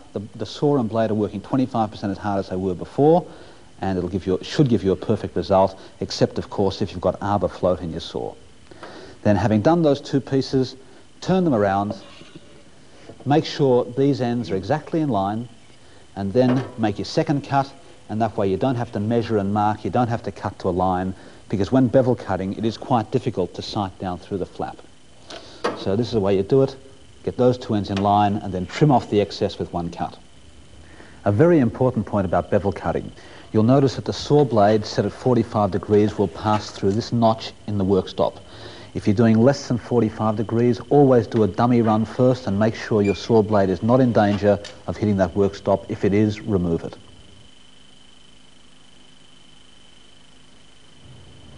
There's an excellent platform you can make yourself which will be useful for bevel cutting and for routing. Use some particle board, and on this subject I'm using custom wood here. Custom wood, also known as craft wood. It's high density particle board. It's, as you can see, compared to normal particle board, much finer grain. It's very flat and uniform and stays pretty straight. So use this. It machines and saws and routes beautifully, and is a very good surface for painting. This platform, I've got some masonite packing underneath it to get up to the right height, and two shallow pieces glued and screwed on the ends, and this enables me to slide it in position, and the two bearers drop on either side of the table so it doesn't have any sidewards movement. Then the very first cut you make will give you a score line there and a 45-degree cut through there, like this.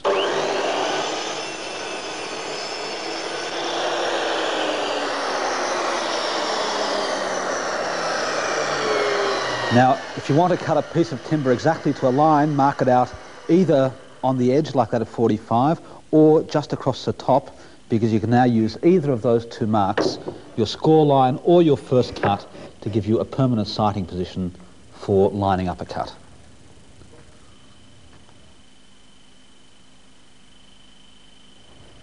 A bevel joint like this is very attractive, but it's not terribly strong unless you dowel it.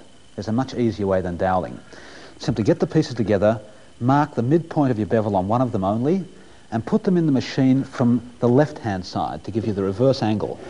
And line your pencil mark up with the center of your cut in there.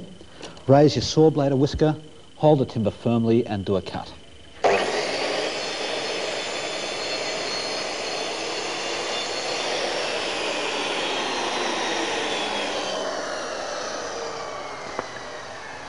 Now, it doesn't even matter if the cuts weren't dead center. As long as they're done two at a time, they must line up perfectly, and you glue a keyway in there. Turn your Triton into a rip saw and rip yourself a narrow piece exactly the width of your saw blade, and that will key that joint together beautifully and strongly.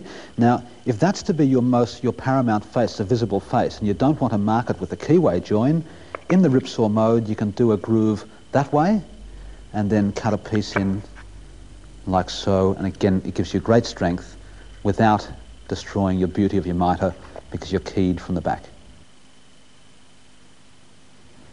Let's say you want to do a bevel mitre or compound cut that is angled this way and angled that way as well. Well, very simply, you set your saw blade at the required angle, set your mitre gauge at the required angle, and put some packing under your work, and then it's as easy as this to cut a bevel mitre.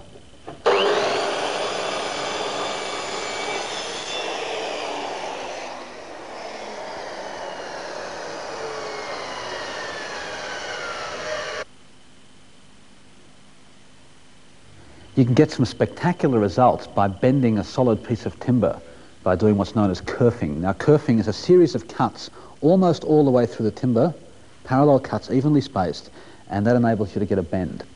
Now, the radius that you get depends on how close or far apart the cuts are. As you can see, the closer they are together, the tighter your radius will be. What you'll find is that for a given thickness of timber, let's say a bit of 4 by 1.5 inches thick, that might take 14 cuts to give you a right angle. You may find on trial and error that 14 might be slightly less than a right angle, 15 might be slightly too many. In that case, make your first cut and your last cut slightly wider by doing a cut and then a shaving cut. You have to select your timber very carefully for this. It must be long-grained and straight-grained.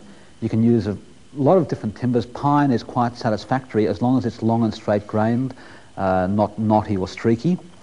Consult your timber yard perhaps and get their advice on what's the best long straight-grained timber to use for this. You also should use water or steam, or hot water preferably, and wet the back of it only. Rub it with a rag and wet that, and all the time keep flexing it and bending it closer and closer. Be patient.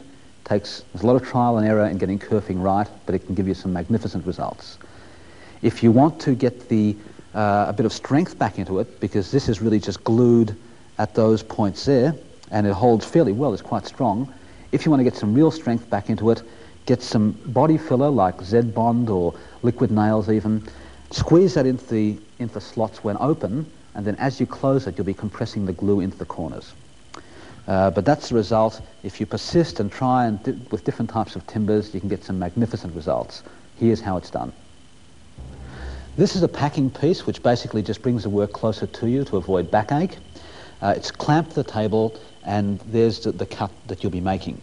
This is a little guide which is adjustable, just made up out of a bit of sheet metal, and it's adjustable for different spacings of cuts. And what you do, you use the adjuster on the back of your saw, raise the saw blade slightly out of the table. Now, don't leave more than 3 millimeters of timber connecting, or you'll probably break when you bend it. So 3 millimeters is about your maximum. You'll notice for your very first cut, you've got a problem. You're sitting up on that point. Well, that's easy. Put a spacing packer in behind there for your first cut only, and make the cut. Here it's a good idea to switch off the power, lock the trigger of the saw on, and use it this way.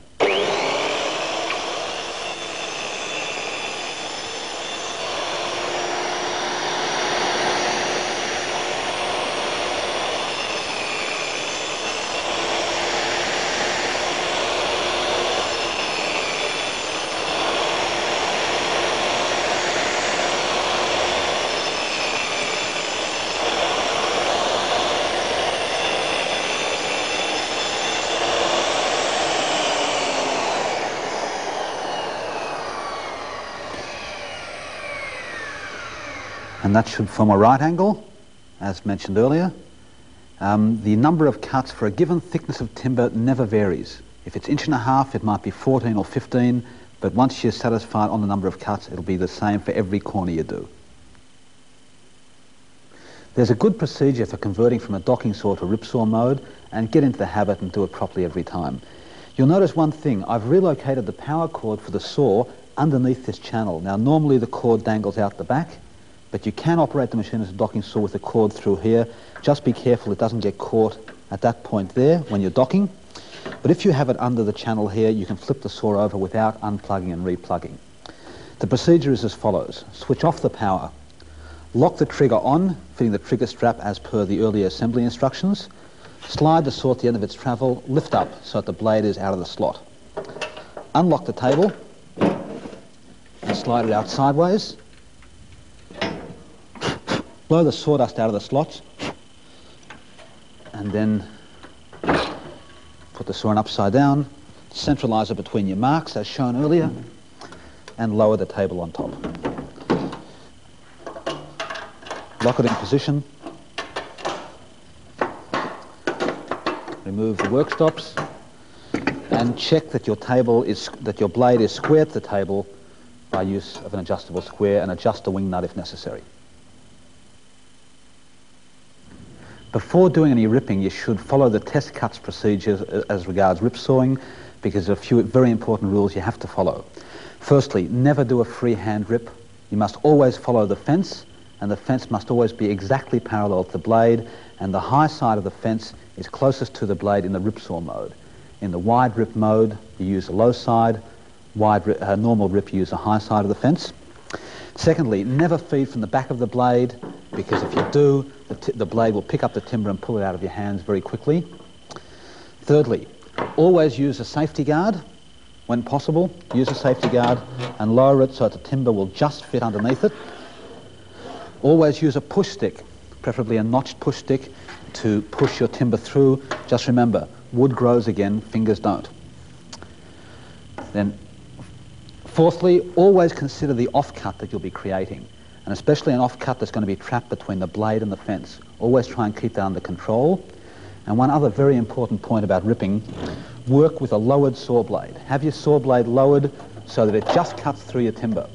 Now that's not only for safety reasons, that's also because it gives you a much smoother, cleaner cut with less splintering if you have a lowered saw blade.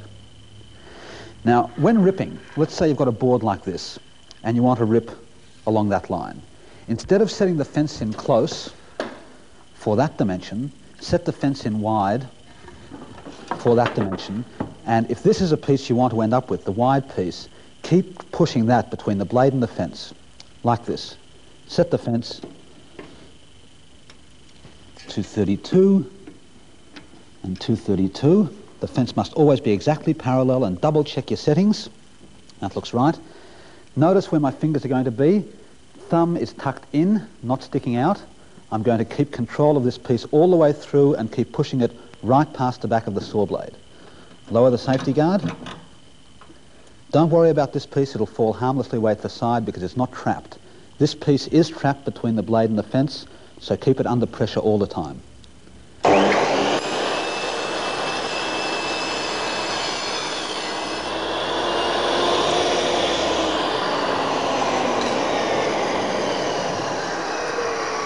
Now, if you do that cut and you notice that the back of your saw blade is touching against the timber and recutting it, or flexing slightly as you push the timber through, it means either your fence was set crookedly or your saw isn't dead central in the slot, in which case just push your fence up against the blade and just make sure that it reads 0 in both windows, 0 there and 0 there. Let's say you're ripping a board and you want it to be absolutely square all along the rip. Well, that's very difficult, as you've probably found by now, because the grain makes the saw blade wander slightly and because the timber's not dressed dead flat on its base and therefore tilt slightly during the cut. Okay, there's a very good way of solving that, or minimizing the problem. Rip your board 1 millimeter wider than you need it. Then, having made your first rough rip cut, set the fence in by 1 millimeter front and back, and then pass it through again. This time the saw blade, instead of removing 3 millimeters of timber with each cut, will just be removing 1 mil and will work consequently 1/3 as hard, and there'll be less likelihood of the blade wandering or the saw angling slightly. So rip oversize and then polish off with a finishing cut. This technique can be used to great effect if you want to clean up some dirty old bits of timber, second-hand timber or painted timber or weather-stained or marked or whatever. All you do is you put the timber between the blade and the fence, like so, and just take a reading of how wide it is before you do the cut. That's 87 mil and 87 mil. Set this, say, at 85 and 85. Lowered saw blade. Now I'll leave the safety guard off so you can see what's happening here, but the timber's wide enough for me to pass my fingers very safely between the blade and the fence.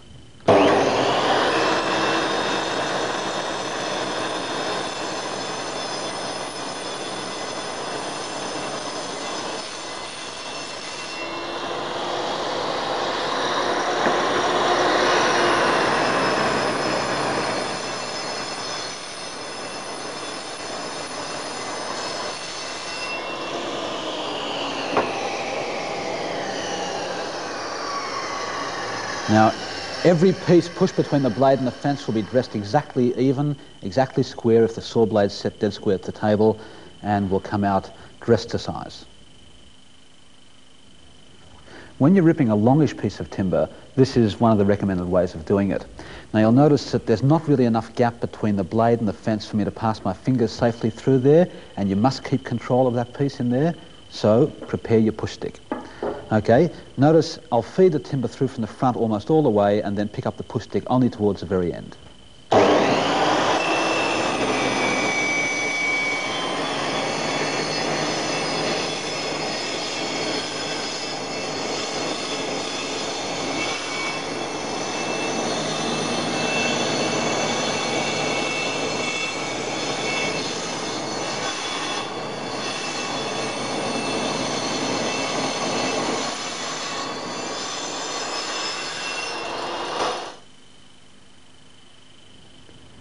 Okay, if you're ripping a small piece like this, and again, you haven't got enough room between the blade and the fence, use your push stick. Now, if you're feeling insecure about holding it with your other hand, get a scrap piece of particle board like this and form a little tunnel to slide the timber between. You can clamp that down if you wish, but you can generally just hold it. Make sure your tunnel finishes at the start of the saw blade. If you have that too far forward, again, you'll be trapping the offcut between the blade and this other fence here. So have it back there, and this is how you do the cut.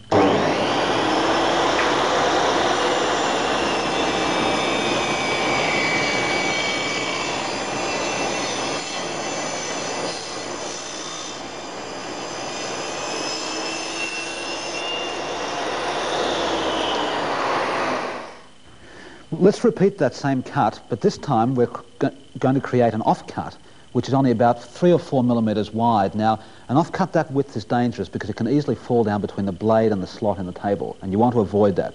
2 ways to avoid it. Firstly, reduce that offcut to sawdust by taking 2 cuts, one at 3 millimeters and then another 3 mil further in, so you minimize the chance of a solid offcut. The other way is to do this, and this second way is how you, of course, you make your own veneer if you want to make veneer. And again, form a tunnel, set the fence in. I've removed the safety guard again so you can see the action. The tunnel stops at the front of the blade.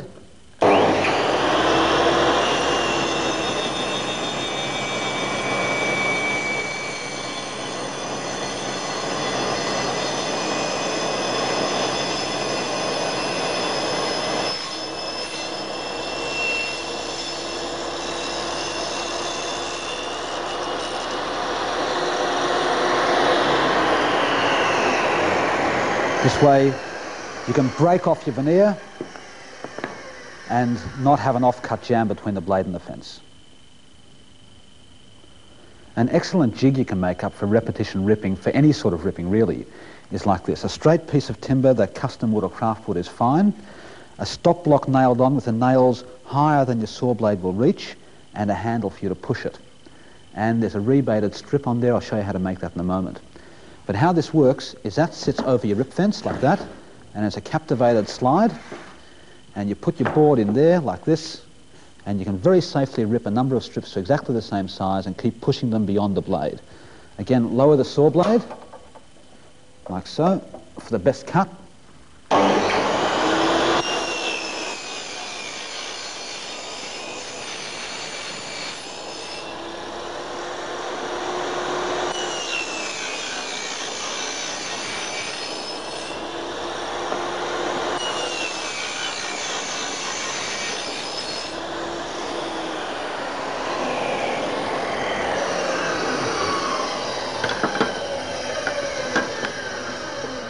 And every piece you cut will be identical if you do it this way, and unmarked. I'll show you how to make this rebaited strip because it highlights a pretty important principle. Now, instead of trying to set the saw blade very, very close to the fence to get that rebate in like that, don't. Do that on the outside of the piece of timber like this.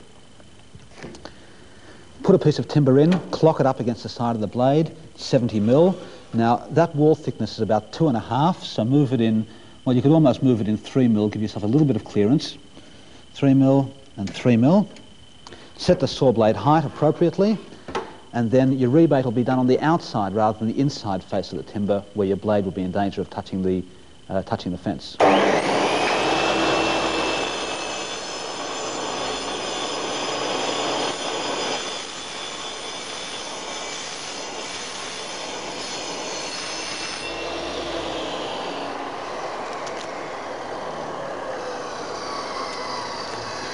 Obviously my timber wasn't terribly parallel, and it varies slightly from end to end, but that's no problem. There's a rebate. Now all you have to do is part that off. So raise the saw blade, move the fence in, and part yourself off a little narrow strip like that, which you can then nail onto the back of your main guide piece. Make that narrow so you can pass the knobs on the Triton rip fence. Let's say you have to rip a number of very small pieces, very thin pieces down to size. Now you've got a problem there because the timber will want to raise up the saw blade as you're cutting. Okay, you can make a very simple hold down jig like this one. It's adjustable. You adjust it into the fence so that it holds the timber against the fence, and then forms a little tunnel there, and then you can lower this finger here to hold the timber down. And watch the action now. I'll walk behind the blade halfway through the cut. Also notice the distance between the blade and the fence. That's about 5 millimeters. That's the lowest you should ever, the closest you should ever go to. There is a way of taking off less than 5, which you'll see shortly.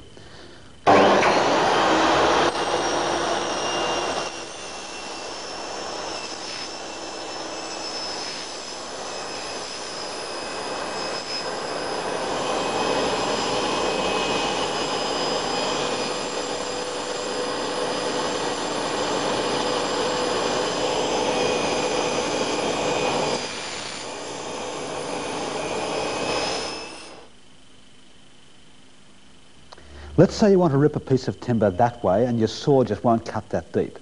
Well, you can double rip it, you can end for end it.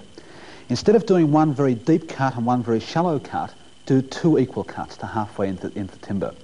What I'll show you now is how you can double rip and deal with a small offcut simultaneously. See, the offcut I'll be creating will be small enough to fall between the blade and the slot, which you don't want, of course. So, instead of cutting halfway through, I've cut a little bit less than halfway through. Now, it's quite safe to hold the timber this way without a push stick because the blade will be buried in the timber at all times. So have a look at this.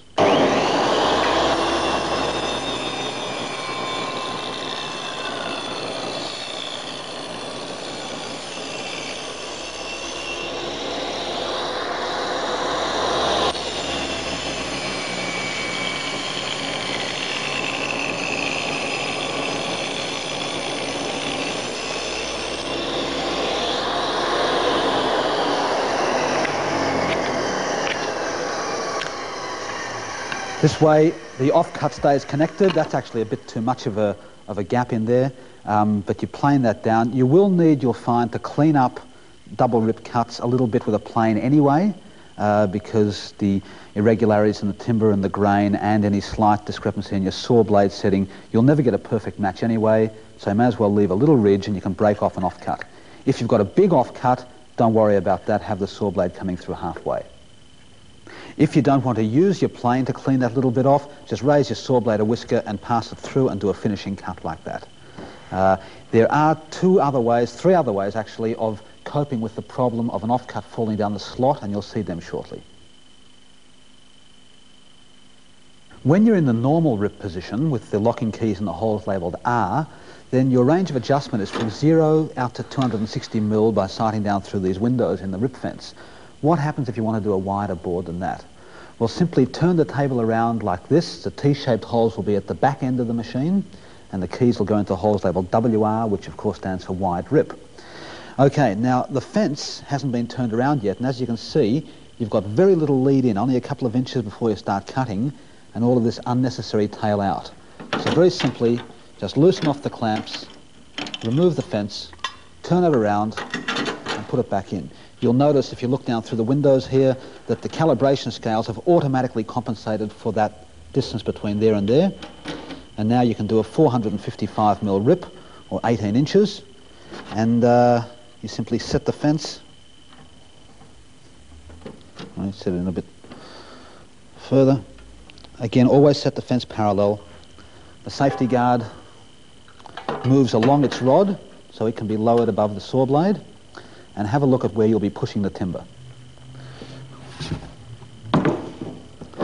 Just raise the blade, the guard a whisker. The pressure will be kept on this piece between the blade and the fence.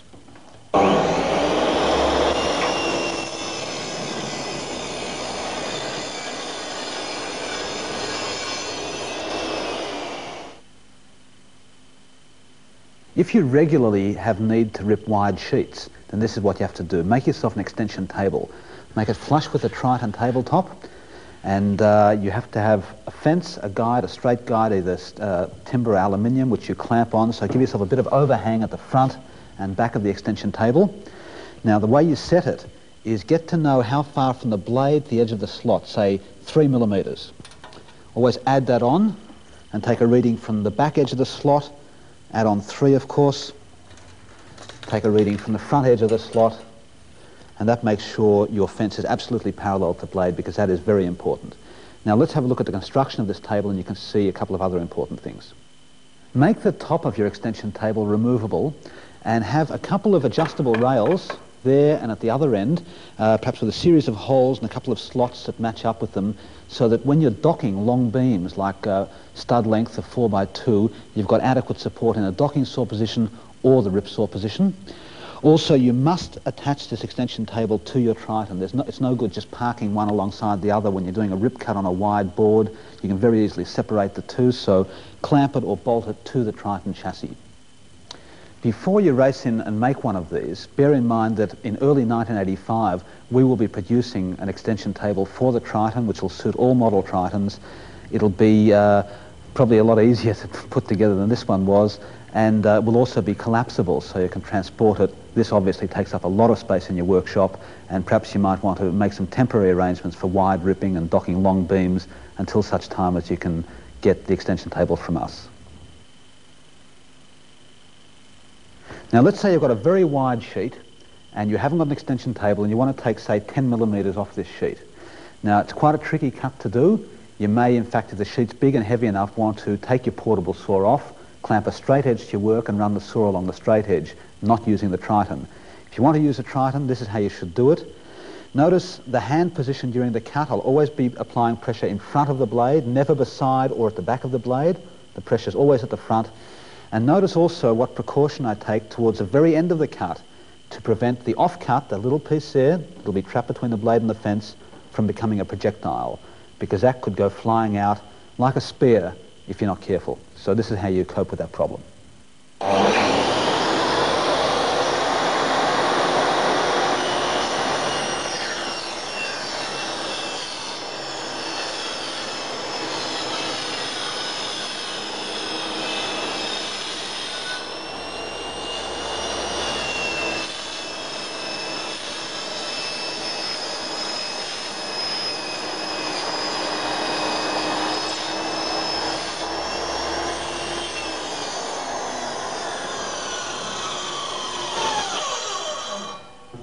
Well, that illustrates the point perfectly. The off-cut did go flying, but you'll notice I switched off before I finished the cut.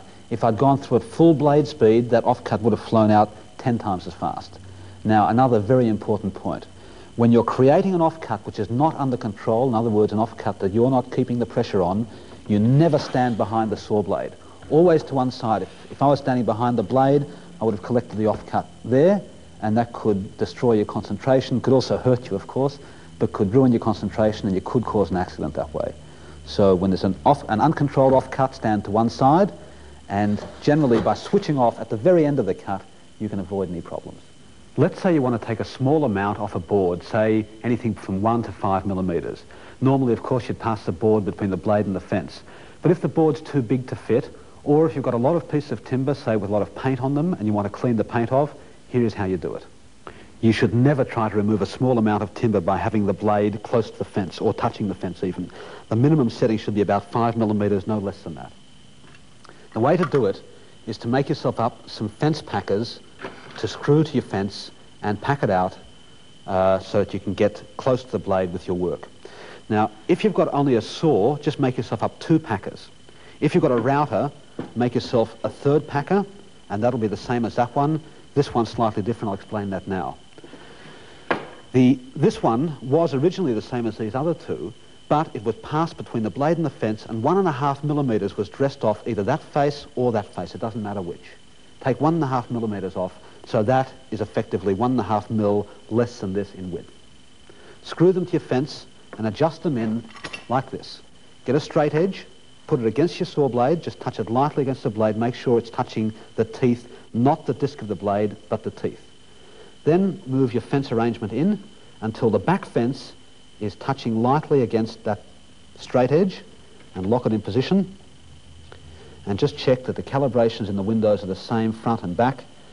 Yes, that's right. Exactly right. And lock the front one in position. Now, because this is a minus 1.5 mil packer, you'll see there's a 1.5 mil gap in there, because that's thinner than this one. And now you can dress a large board or many pieces of timber, just taking 1.5 mil off with each cut. Because you have fence support in front of your blade and behind your blade, the hand positions are different, as you'll see. You'll start off the cut by applying pressure against the front fence, but then as most of the board comes past the saw blade, you'll end up by pushing against the back fence and actually dragging the board through, like this.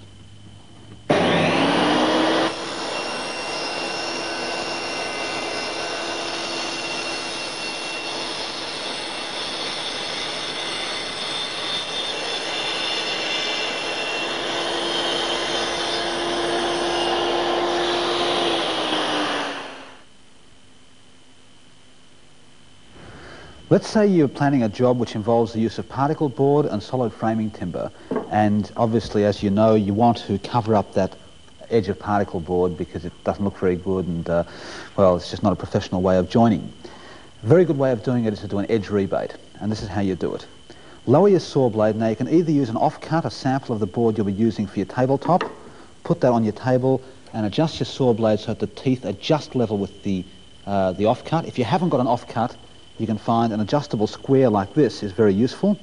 Set that to the desired height, sit it on top of your saw blade with the blade touching the tabletop, and check the bubble in the window, make sure it's level and horizontal, and that'll give you another way of setting up the saw blade height.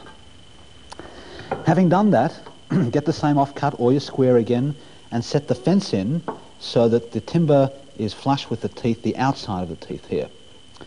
And then it's very simple to do an edge rebate, to take this piece of board. Notice again, there will be a small offcut created. The offcut will be trapped between the blade and the fence. I'll switch off the power as I'm completing the second cut. Now, another important factor, when edge rebating, always do your first cut into the vertical face with the timber standing up tall, so that when you do your second cut, your timber's lying down on its flat, secure, wide face rather than standing on a precarious edge. You'll see what I mean in a moment. But you basically just do two cuts and flip the timber over and turn it through 90 degrees, like this.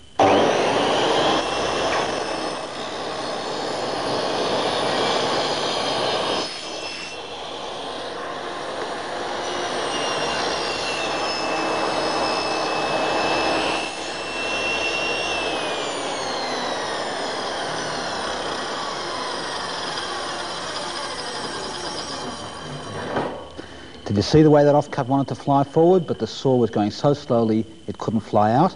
Also notice I wasn't standing behind the saw blade, as explained earlier.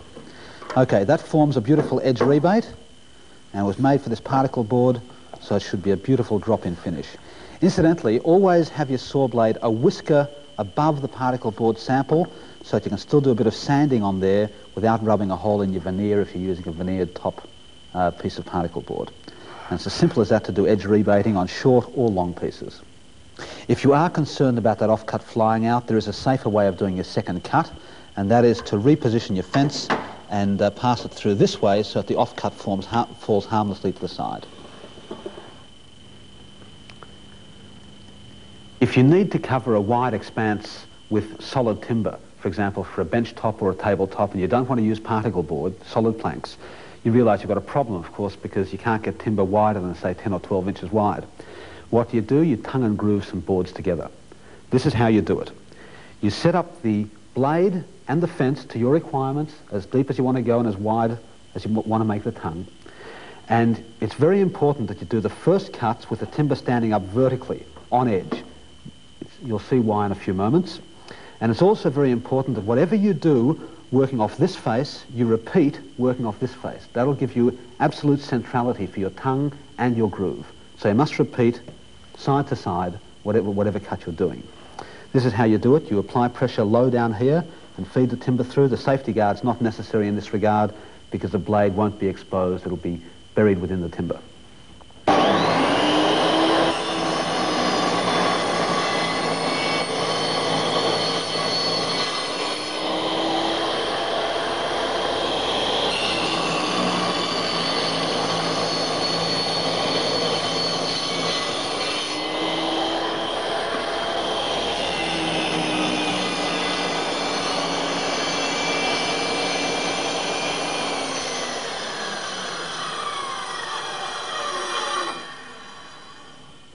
Remove the offcut, flip over.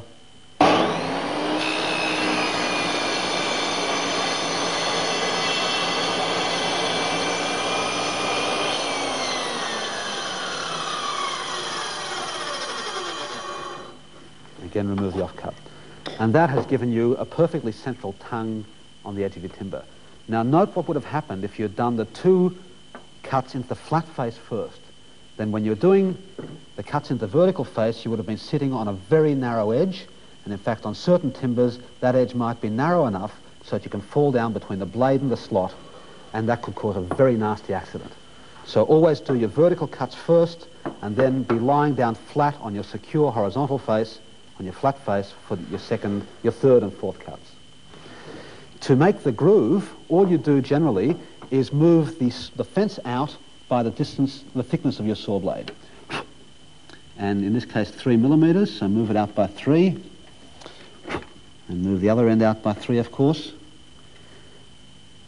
And lock it in position.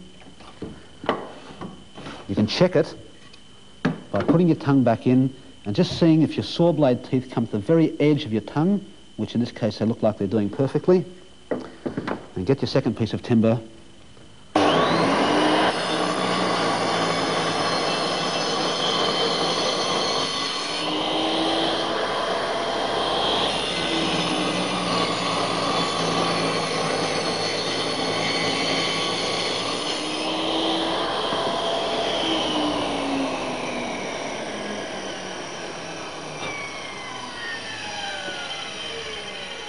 In the case of a wide groove, you'll have to move the fence out again.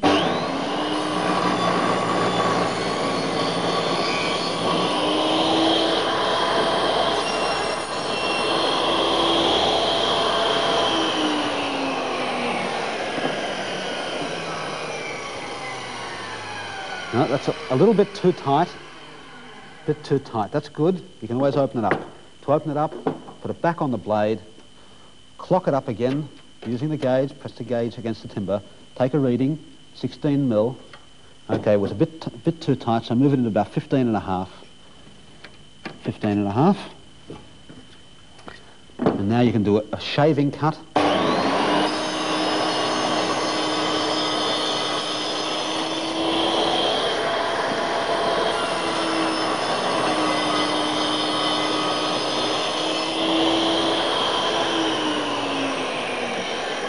Notice you do a shaving cut to both sides, that side and then that side, to keep you dead center. And that's actually perhaps a slightly sloppy fit. There's a very good point here. When you're setting up your test cut pieces like this, don't make them too tight a fit, because what will happen when you're doing your bench top, these pieces won't be short length like this, they'll be very long. They might be 2 meters long, in fact. If they're very long, they won't be dead straight. And if you've got too tight a fit on your test cut pieces, you'll never get them together. You won't be able to cramp them up. And the beauty of tongue and grooving, of course, is that they're keyed all the way along the length, and as that timber ages and tries to warp and move and creep, it can't. It's there for life. Let's say you want to tongue and groove a fairly thin board, or spline groover, for example. Well, as you'll realise, that's thin enough to fall down between the slot and the table. Here's how you cope with it. Firstly, make yourself a fence extender, a high one, the same height as the board preferably, and make sure that's nice and square to the tabletop. And if necessary, you can pack some business cards or bits of cardboard in behind the fence there to pack it out so it's nice and square. Okay, then get yourself a sheet of masonite or ply or something.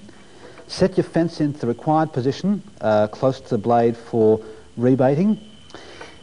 Raise your saw blade to the height that you want to rebate, plus the thickness of this board, whatever thickness that is. And then practice this first, do a dummy run, but you'll be plunge cutting that onto the saw blade when it's spinning around. So just get ready, line up.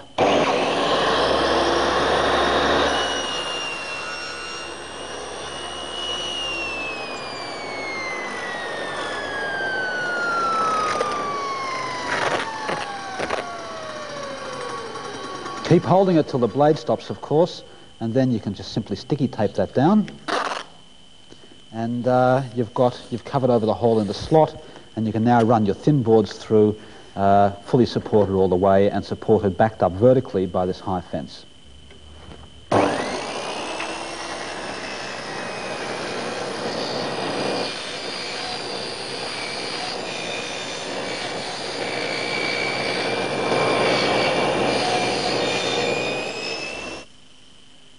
If your board's too thin to tongue and groove it, try just doing a spline groove, rip a narrow slot in it and glue a piece of 3mm ply in there, and do that to each of your boards and you'll get a beautiful tongue and groove-like arrangement.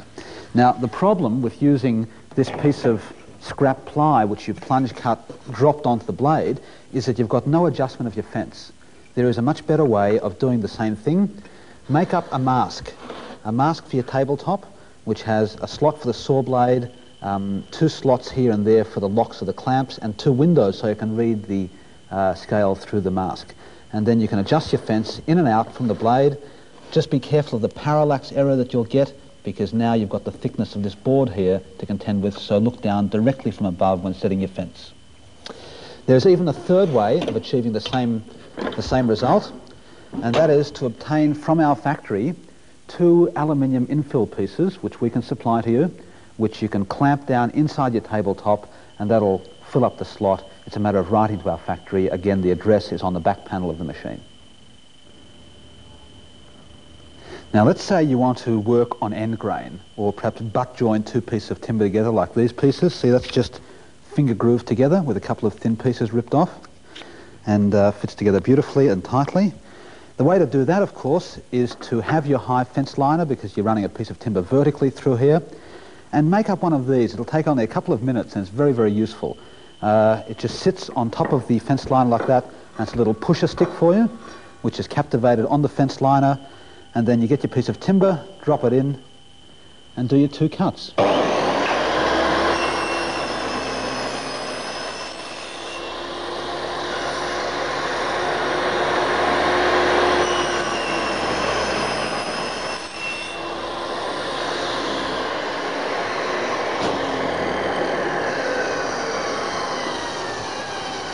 Have to clean it up with a bit of sandpaper, of course, but those 2 cuts must be perfectly spaced, because you did one cut from that side, 1 cut from the other side. When you're cross-cutting, perhaps refer to the test cuts section of the assembly part of this video for the basic principles involved there. But just quickly, you must have a good even slide, and if you haven't, the troubleshooter's guide will show you how to fix that, or you should just try a bit of lubrication there. Make it a nice easy slide. Now the way you hold your timber is to hold it against the gauge, thumb behind the gauge, fingers wrapped over the timber, holding the timber quite firmly, and push down on the gauge as you cut. If you're going to be creating a narrow little offcut, say about 3 or 4 millimeters, which might fall down between the blade and the slot in the table, then take it off in 2 cuts. You'll have 2 loads of sawdust rather than 1 offcut. But this is a basic action.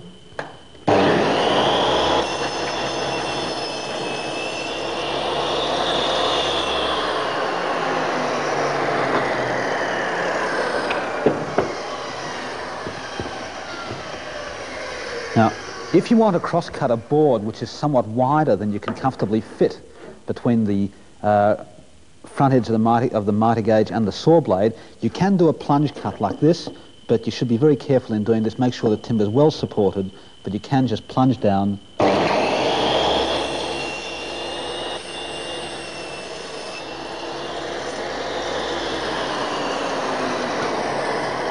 And you can get an even wider cross-cut if you remove this aluminium strip and reverse it, poking it out the front of the machine. You'll gain an extra 45 millimeters or so.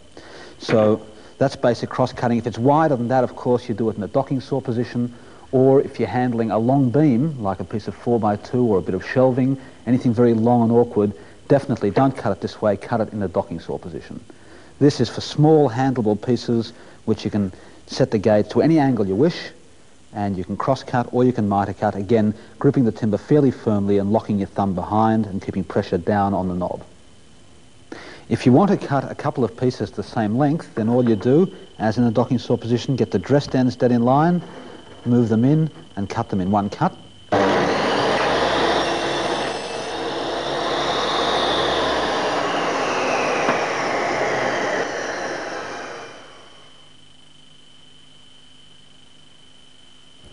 You can get some spectacular effects on a tabletop, for example, by doing some inlay work. And the way you do it is you set it up in the ripsaw mode, you set your mitre gauge at, say, 15 degrees, and you cut a number of pieces to exactly the same width. If you choose your grain pattern carefully, timber with streaky grain, you can get some spectacular effects. This is how it's done. You set the Triton up in the ripsaw mode. Now there's a natural tendency to set a stop, to set the fence in as a stop, so every piece is the same. But you realise what will happen there, the piece that you're interested in will be trapped between the blade and the fence, and that, as you know, is bad news. What do? Clamp a little block of wood onto the fence as a stop, and then you can butt your piece of timber up against it as a stop. There's only a small amount of contact area there, so there's a small chance of sawdust getting in and affecting your cut. Butt it up against there, make the cut there, and then of course you've got this gap in here, so your offcut isn't trapped. The reason for this inclined piece being taped on behind is just to edge the offcuts away from the saw blade, so that they're not dancing around at the back of the blade and getting recut, and then parquetry is so easy to make.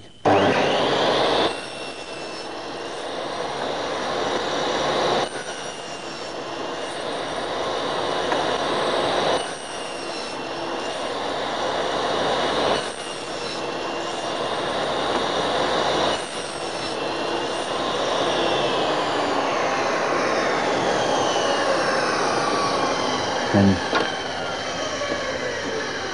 you reverse each second piece, and a little bit of sanding, and you've got a magnificent result. And if you choose your timber correctly with nice streaky grain, you'll get a magnificent result. You can even alternate dark and light, or whatever you wish. You can also miter cut and get some excellent results in the ripsaw mode, provided the timber's of manageable length. If it's a very long piece of architrave, then of course you do it in a docking saw mode where you don't move the timber. If it's manageable, set the gauge at 45, and you can preferably use this jig, which you saw how to make in the docking saw section on miter cutting. Very useful jig this, I'll show you how it works. Again, feed the timber smoothly and make sure you're pressing down on the gauge as you slide the timber.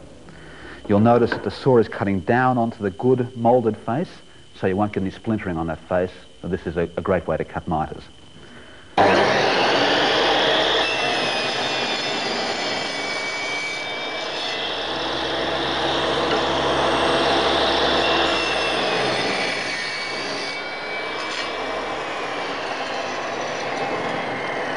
And there's your reverse angle cut. Notice the use of this little stop block will ensure that every single piece that I cut butted up against that stop will be identical in length. If you want to cut a piece at a very sharp angle, say 70 degrees, then you need to make up this little jig, and notice how the stop block has been reversed, and what you do is you put your timber in, butt it up against the stop, and then feed through like this.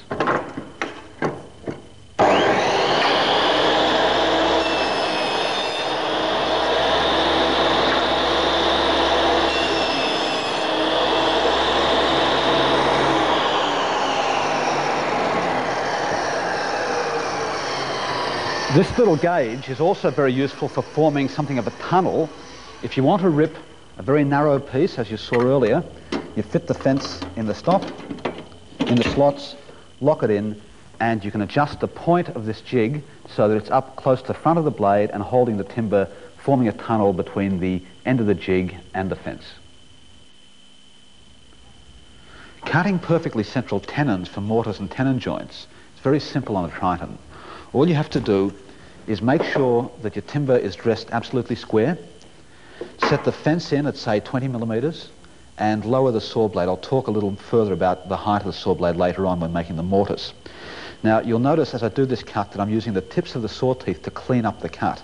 That's why I've put this piece of packing in here to override the effects of the sandpaper on the front of the gauge, because it's very difficult to slide the timber against the sandpaper, so drop that in, it'll override it.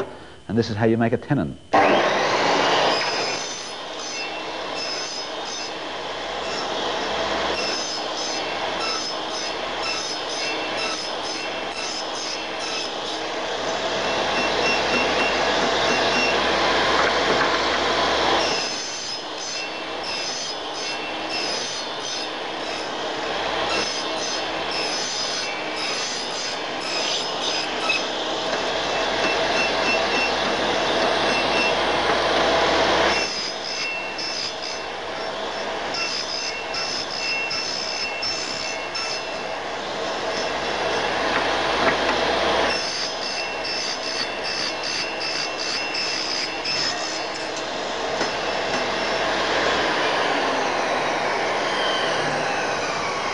And that way every tenon will come out identical.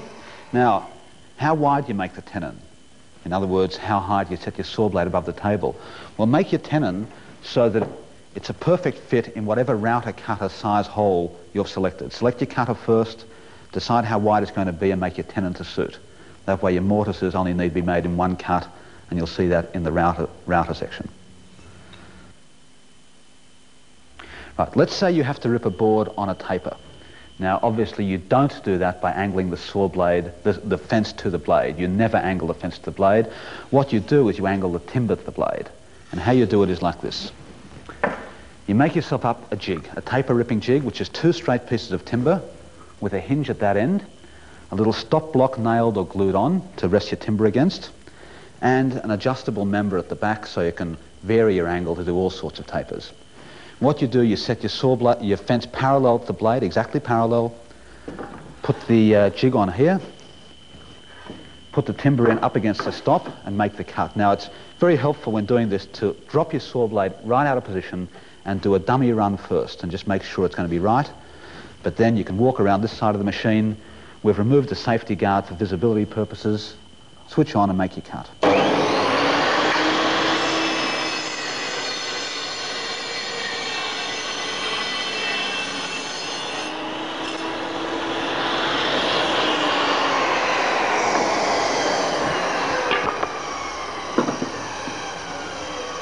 And there you have 2 pieces ripped on the taper. As you will have seen from the docking saw position, you can cut a 45-degree angle on a piece of timber, but only up to 18 inches wide. Anything wider than that and you've got a problem. Now, if you're set up in the ripsaw mode and you want to put a bevel on some long pieces, this is how you do it. You make a beveling fence like this, a straight piece of timber, a couple of other straight pieces nailed on at right angles to give you a lip so that you can sit your timber in it. Now, everything must be exactly even and parallel and in line. These 2 little blocks there and there were cut at exactly 45 degrees, and make sure they're exactly 45 because they'll dictate the angle that you rip. And they're screwed onto the fence and adjusted so that the saw blade is just touching the bottom edge of this piece here. Now, you should, of course, lower your saw blade and do a dummy run first. And in fact, you'll see what happens when you're feeding the timber through. Let's say this is your piece of timber. If you keep pressure on the front face only, then that's okay. But what happens when you get to this point? The timber wants to drop. Okay, so watch the hand movement as the timber goes through, and you'll see how to do this cut very safely and very well. Raise your saw blade. Again, the saw blade should only just protrude through the timber. Again, no safety guard because your fingers will be well out of the way.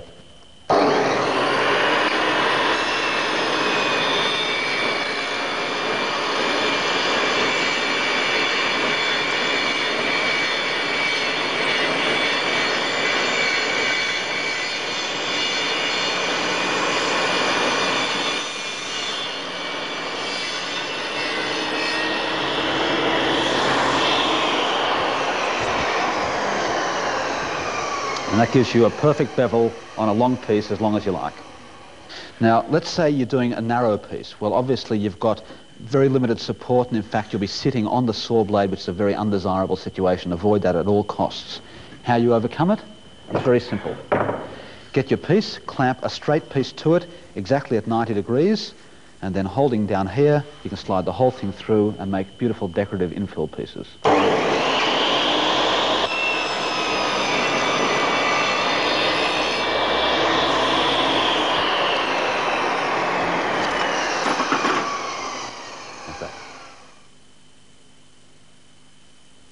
If you remove your saw blade, you can pick up discs for your saw. They're very cheap, about $4 each or so, thereabouts. You can get masonry discs, you can get metal discs, and some others as well.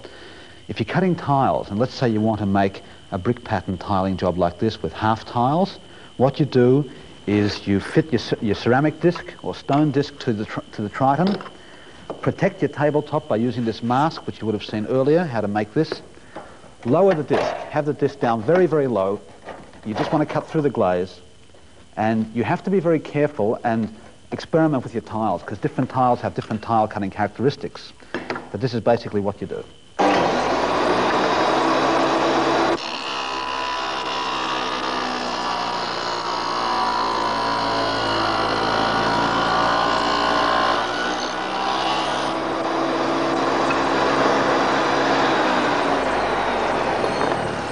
Now, that tile didn't break absolutely cleanly.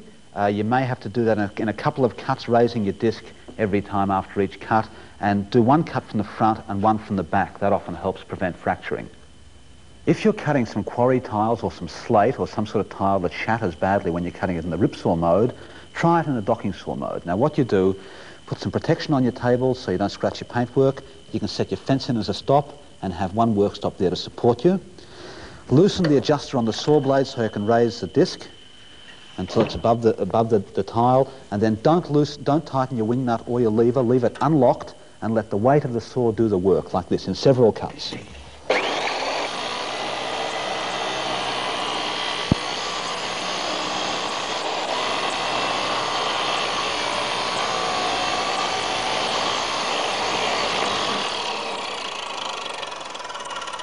And that way you can cut a tile beautifully.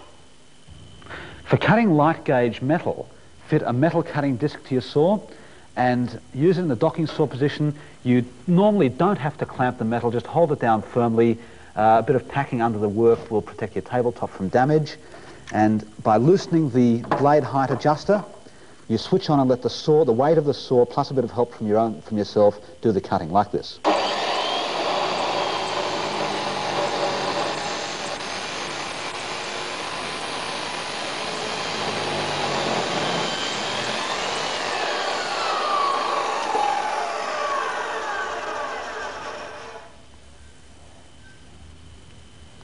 If you want to cut some round material, say some doweling or some PVC pipe, and for example at 45 degrees, the best way to cut it is in the docking saw position, because then you're not moving the material and there's no tendency for it to twist during the cut. And you do it like this. Put the material in either square or at 45 degrees, whatever angle you want, and make the cut.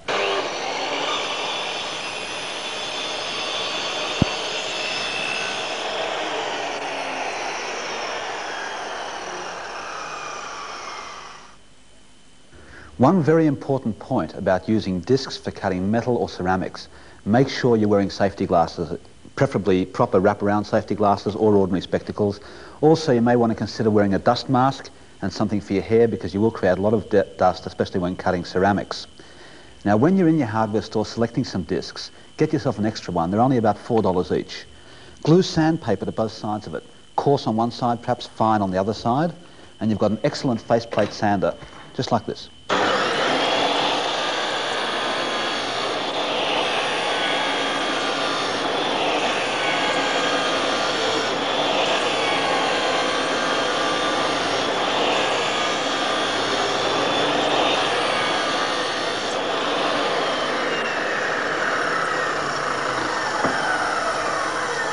Now, you may find when doing this that you're flexing the disc very slightly, so do your roughing out sanding by pressing quite hard against the disc, but when you're ready for your finishing cuts, just press very gently.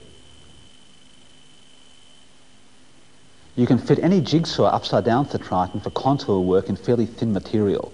Now what you do, the jigsaw blade goes through the small square hole in the router plate, and the way you clamp the jigsaw on is you can either borrow the top clamps of your saw, borrow them for the moment and put them on, or you can drill a hole in the top router clamp and put them on.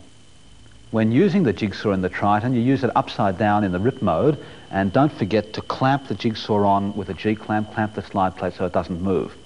Now you'll notice that you're losing 23 millimeters of depth of cut, and that will limit the thickness of board you can cut. Normally 19 mil is about maximum, perhaps up to 25. But if you're cutting fairly thick material, take it very, very slow on the corners and try to avoid very tight corners. When you're cutting, keep your eye on the jigsaw blade, and you'll be able to see whether you're twisting it or flexing it from side to side, and try to avoid that by just going a little bit slower and taking it bit by bit. Also, get good quality blades. There's a big difference between the cheap blades and the good blades. Get good blades and make sure they're sharp. But this is a general action.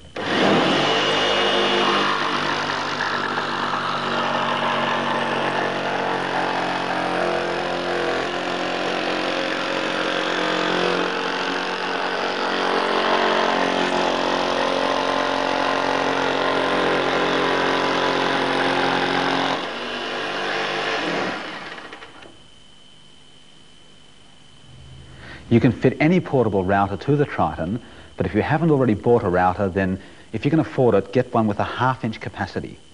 The 1/4 inch capacity routers will fit, but there's a serious problem apart from the lack of power you get with one of these smaller routers, the length of the shank on the cutters. Now, that's a shank for a 1/4 inch router, and it's quite short. It has to be short or it would snap. With a 1/2 inch shank, you can go much longer. So get yourself a bigger router and get long shank router bits, because when you're using the router upside down, as you know in the Triton, you'll lose 23 millimeters of depth of cut. Now, the way you fit the router is by positioning it so that the chuck is dead center above the hole in the router plate. It doesn't matter whether your router is skewed. You can certainly move that around to dodge any obstructions on the base of your router. Just make sure the handles don't overhang the plate by too much, because that will affect your ability to flip the tool upside down or right way up.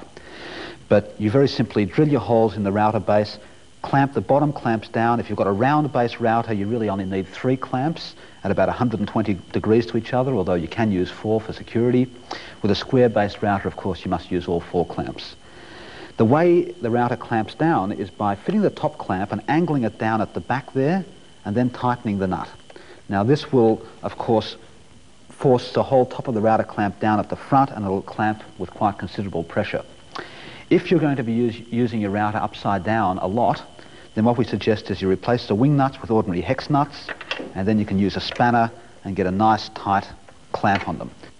If you've got a lot of obstructions on your router base, like there and there, and you haven't got a good logical spot to fit your clamp, then don't hesitate to modify the top clamp, hacksaw a bit out of it or file it down so it'll fit. It'll still do a very good job of clamping.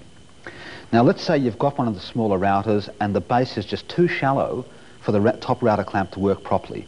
Very simply, glue 3 or 4 little spacing pieces, little blocks of masonite, for example, onto the router base, and use the clamp bearing down on them.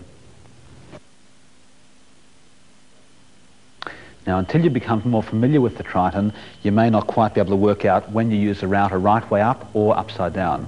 Well, basically, when you're cross-trenching long, wide pieces, especially for shelving or cupboards or so on, then you always use the router right way up with the timber lying down flat. Don't try and move a big piece of shelving past a stationary router. It's not the way to go.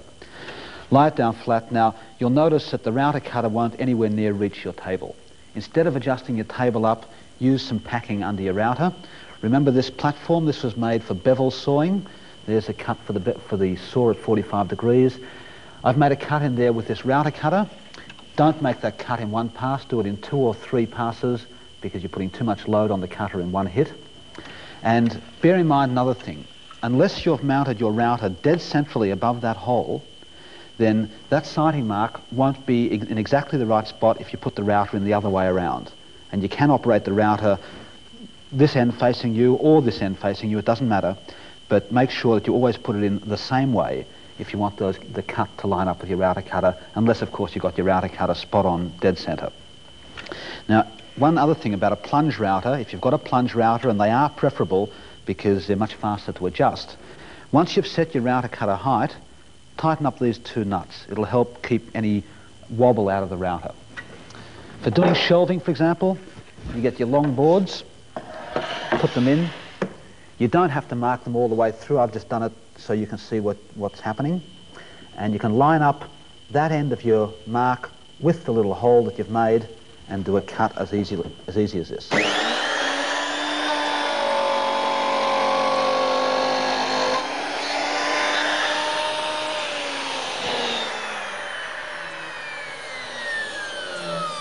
Now, let's say you're doing a wide trench like this one. How do you do it? Well, you will notice when using the router on some test pieces that when you're cutting the right-hand line, this line here, the router wants to climb up on the work, and you have to actually restrain the router slightly to stop it running away from you. So you do your first cut near the right-hand line, but not right on it, like this.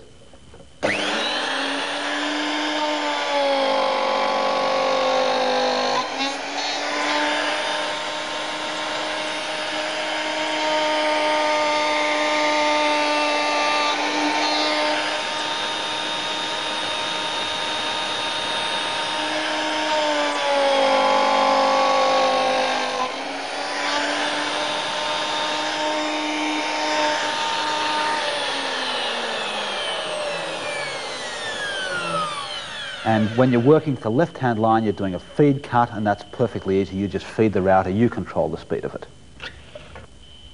You'll notice when you do some overhead trenching with the router that the timber has a strong tendency to move sideways. Now you have to avoid that. If it's a long piece of shelving, then generally the weight of the shelving might be enough to hold it down. If it's not long and very heavy, G-clamp it down to the Triton table with a G-clamp, or there's an easier way. Make yourself up 1 or 2 sandpaper grip boards, which is just a straight piece of timber with sandpaper glued on both sides, and you can drop that in between your workpiece and your fence, and that acts as a very good grip medium. The timber won't move during the cut, just with simple hand pressure. Let's say you're rebaiting a solid piece of timber, not particle board or anything like that, and you want to go down fairly deep. Now don't make the mistake of trying to go down that deep in one cut. You'll ruin the cut and you'll probably damage your router. Do it in a series of cuts. This way a plunge router is very good because you can easily adjust the height, but take it in a series of cuts. It'll be a little bit slower, but you'll get a good result. Alternatively, use your saw if you're rebaiting deeply. Now let's say you're doing some shelving and you don't want your trenches to go all the way through to the end of the timber. And this is especially the case if you've bought some of that particle board shelving with a hardwood strip on the edge of it for finishing off. Well, here's what you do.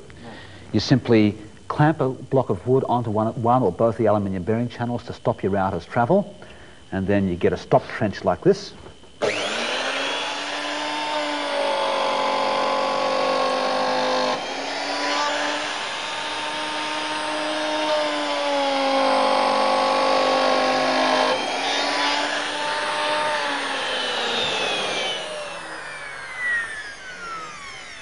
And there's another little hint too. If you have done stop trenches to stop you breaking through the leading edge, but you want your shelves to come to the leading edge, and all you do is make a little nick in each shelf like that, top in one corner, and you can drop that in, and you can have your shelf coming right to the end, but it's rebaited in. Now another hint for shelving. If you're doing a big project at home, and let's say you're using 13mm board for your shelves, buy yourself a 13mm cutter. It only costs $20 or thereabouts, but it'll save you a lot of time and effort, and one cut will make a shelf rebate. Let's say you want to put your trenches in on an angle, for example for a staircase or for louvers, for example. Okay, you can angle the timber against the Triton miter gauge, but you might find that's a little bit small and doesn't give you enough support. Clamp a long straight piece of timber to your Triton table with a G-clamp at both ends. Make sure it's at the right angle. And then, for example, for a staircase like this one, use a stop block to stop you at the right point each time, and just do a series of cuts. Now you may find when working with long pieces of particle board or with solid timber that there's a bit of a bow in it. Now of course if you've got a bow, if you've got a bit of bounce in the middle, if you can push it down a little bit, then you'll find that your rebate will be deeper at that point. How do you eliminate that? Easily. Cut yourself a couple of spacer blocks, one for each side, and just slip it underneath between the aluminium bearing channel and the timber. It'll hold your timber down nice and flat and won't obstruct your cutting. When using the router upside down, it's very, very important to know the direction of feed. I'll get to that in a moment. Firstly, when you've got it upside down, there's nothing locking the slide plate in position, so you have to fit a G-clamp or two to the slide, clamping at the channels. If you don't have G-clamps, feel free to drill a little 3/16 inch hole in the channel and put a bolt and a nut through. Now, direction of feed. Get a texter pen and mark on the Triton table the direction of feed of the cutter. Put a couple of arrows on so you won't be confused.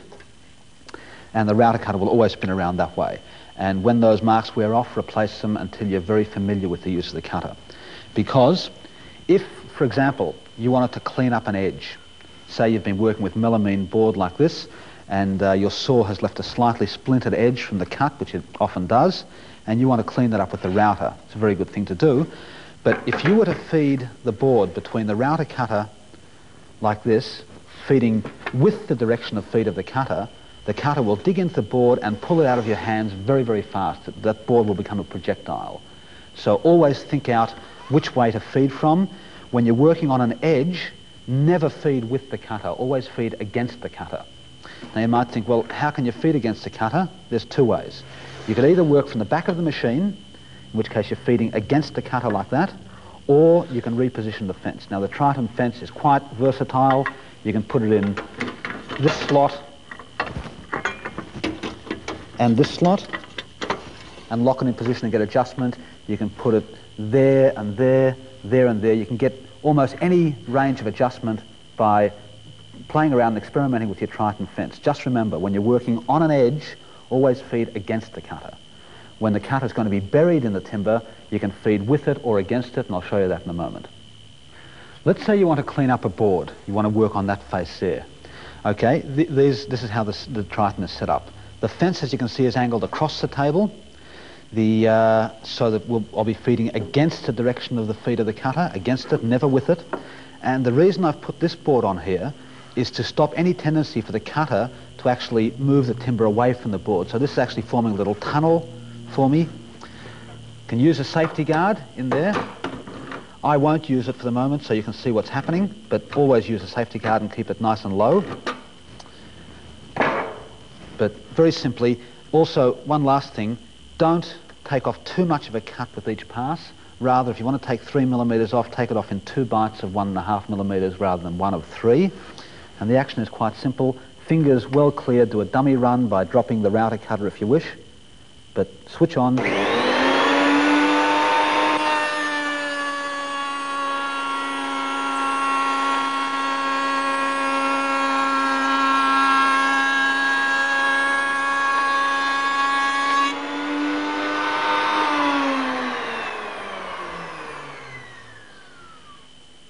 If you want to plane the edge of a board that's thicker than your router cutter is high, then this is the way you do it. Again, you'll be working off the back face against the fence.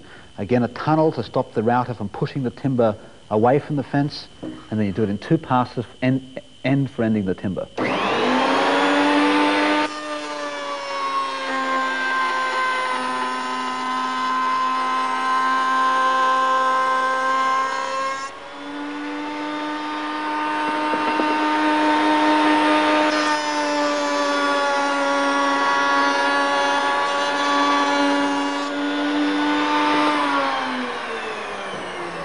And being a high-speed router, it should give you a very smooth finish. Don't feed the timber too quickly. Experiment a little with your feed rates, but you should get a perfect match. Now, let's say you want to do a longitudinal trench on a piece of timber with the router cutter will be buried completely within the timber, or let's say you want to do an edge rebate, a fairly substantial edge rebate. At least half the router cutter should be buried for this to work properly, set up in the way I'm going to show you. Now, you can actually use the direction of rotation of the cutter to your advantage, because the cutter goes around this way, and it's going to actually push the timber against the fence, so all you have to do is propel it. There's no need when feeding this way to have a little gate, no need to form a tunnel, although you can if you wish, but the router cutter will do the job. Now, I said when doing an edge rebate, you must have at least half the router cutter buried in the timber for this to work this way. If you're doing a very shallow edge rebate, you're running the risk that the router cutter will climb up on the work and pull the piece of timber out of your hands very, very quickly. For setting your fence, there's no importance in having your fence parallel to your cutter. In fact, you can't, because the cutter is basically round. All you have to do is make sure that at the point where the cutter is closest to the fence, like right here, that everything lines up with your desired cut point, and you can turn the cutter around, have a look down from the top and see it. That looks okay. You can fine-tune if necessary. Notice now the feeding action. My hands will stay on top of the piece of timber. Never trail a finger or a thumb behind the timber. That's the most common cause of accidents when using a router upside down. Always keep your hands on top and press down firmly. And this is how you do it.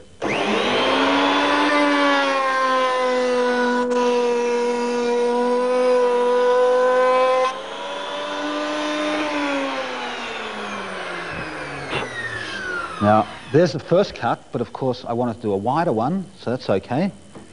Put the timber back in, readjust the fence, turn the cutter around until a tooth is pointing outwards as much as possible. Set it up like that, touch the tooth to the pencil line, lock the fence off. Oops.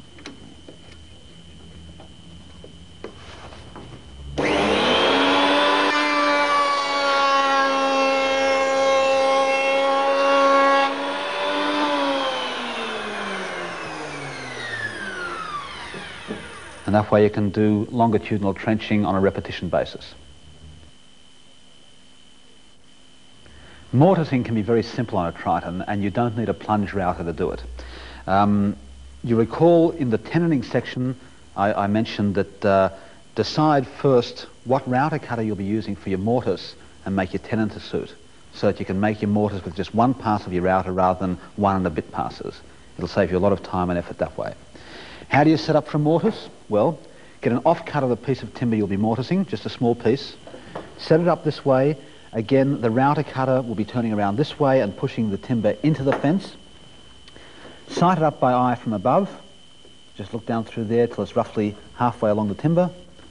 Lock off the fence and do a test cut. You'll plunge the timber onto the cutter and move it forward. Don't try to go in too deep with one cut. It's a big mistake. Go in a series of small cuts, and this is how you set it up.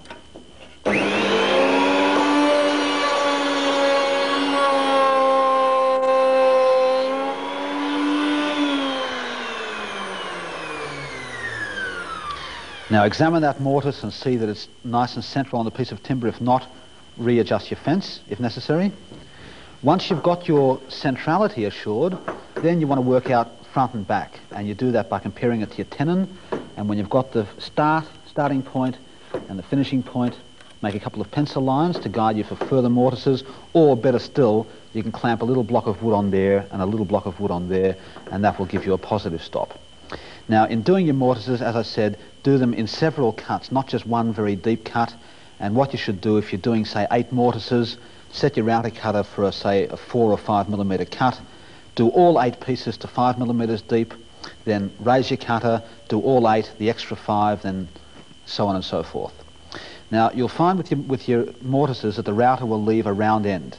Don't worry about that. You can, if you're a perfectionist, chisel that square. But basically, a tenon holds on its parallel sides. Now, in fact, rather than chiseling that square, you could round these corners off. That's much easier with a rasp or a chisel. Or you could just ignore it altogether and just make it a nice snug fit on the parallel sides, and then your mortise and tenon will fit together beautifully.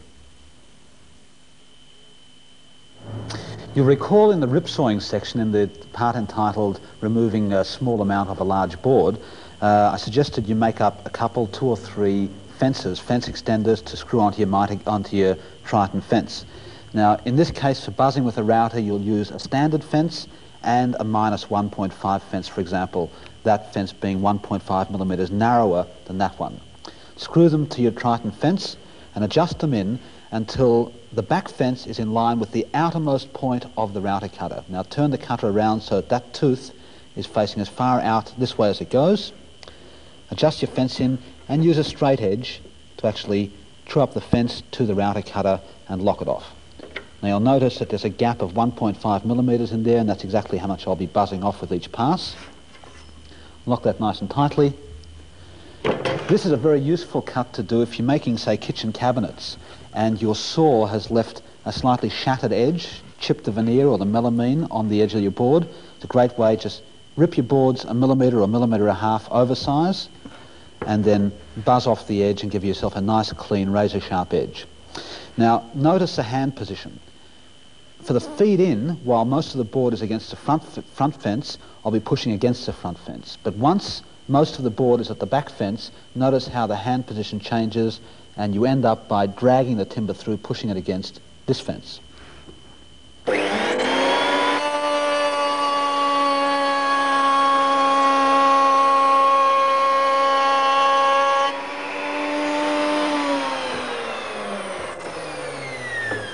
And that will give you a razor-sharp cut all the way along.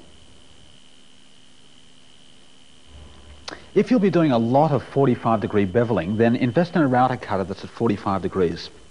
And you can get a special cutter from us which has been cut down. It's a nice long flute, cutting flute, to do fairly thick material, up to about 23 millimetres thick. And you can use it, it's been cut down so it'll fit through the Triton table comfortably. And this is how you do it. Now, do you recall when you were being advised to make up these 2 packing fences, I suggested you make up 2 standard size packers. These are both exactly the same width, not like the -1.5 packer you saw a few moments earlier.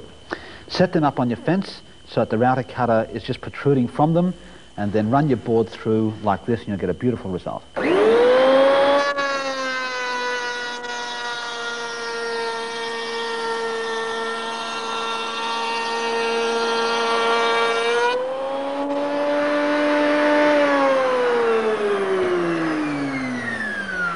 See, magnificent edge that the router leaves.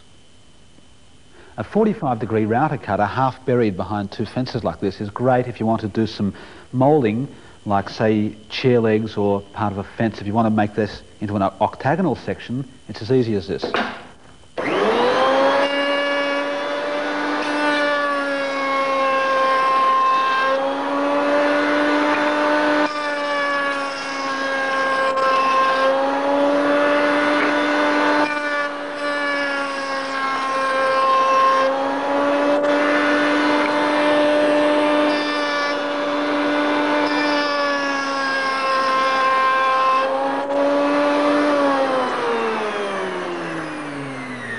Now, you may have noticed in those passes that my timber was tending to get hung up on this fence here when it hit there. For this purpose, put a tiny little chamfer on there. Just chamfer that off to give you a nice lead in on your second fence. Just in case you didn't realise what this cutout is for, these fence packers have been cut at 45 degrees to create an opening for the sawdust to collect in.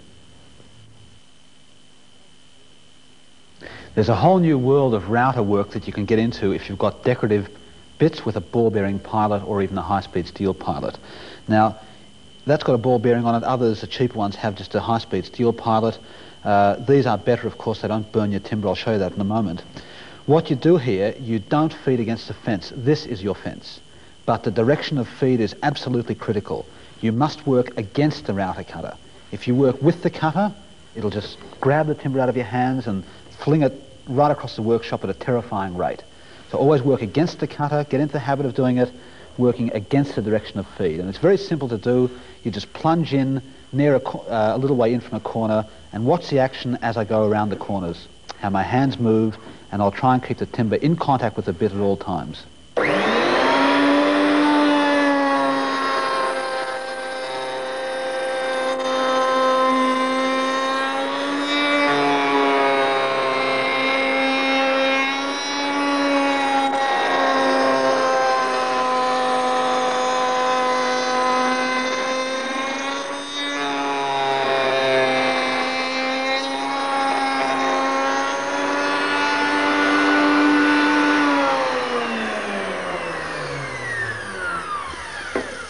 Do you notice how I stayed on this side of the router cutter at all times, never on that side? That side, you're going with the cutter, it'll pull the timber out of your hands.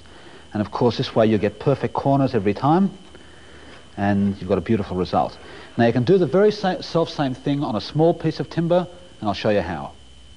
When working on a very small piece, or in this case a piece with sharp corners, you shouldn't try to do it in one continuous pass. This is how you'll do it. Start off on a widest face, keep your fingers well back, but grip the timber quite firmly, and you'll see that as I finish that face, I'll pass the timber away from the cutter and then reapproach with this edge at the 9 o'clock position, if this is a clock, and that's 12, 6, 3 and 9, at the 9 o'clock position, and then feed in, like this.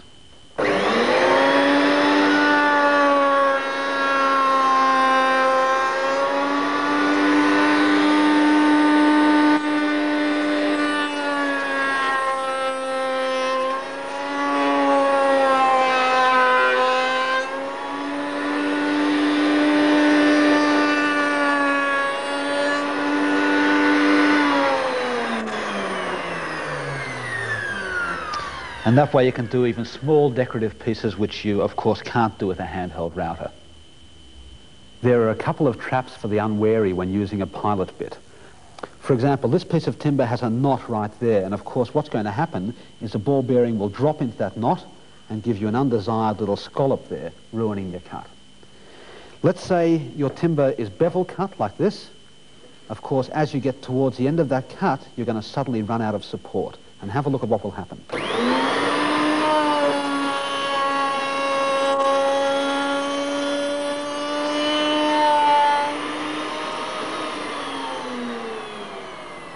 And of course that's ruined the piece of timber. How do you cope with either of those eventualities? Well, very simply, get your Triton fence, put it in position, and don't feed against the ball bearing, feed off the back face of the timber. Feed it that way and you'll have no problems. Let's say you want to route a piece of timber, but you don't want to go from end to end. You just want to start your route there, for example, and finish it there. Well, your problem is this. You have to plunge the timber onto the cutter. If you plunge in too far back from that line, then in approaching that line, you'll be feeding in the same direction as the router cutter, and of course the router will want to kick the timber out. So plunge in very close to that line, as close as you can, and restraining the timber quite firmly, inch it close to the line. When you reach that line, then you can start your push through, like this.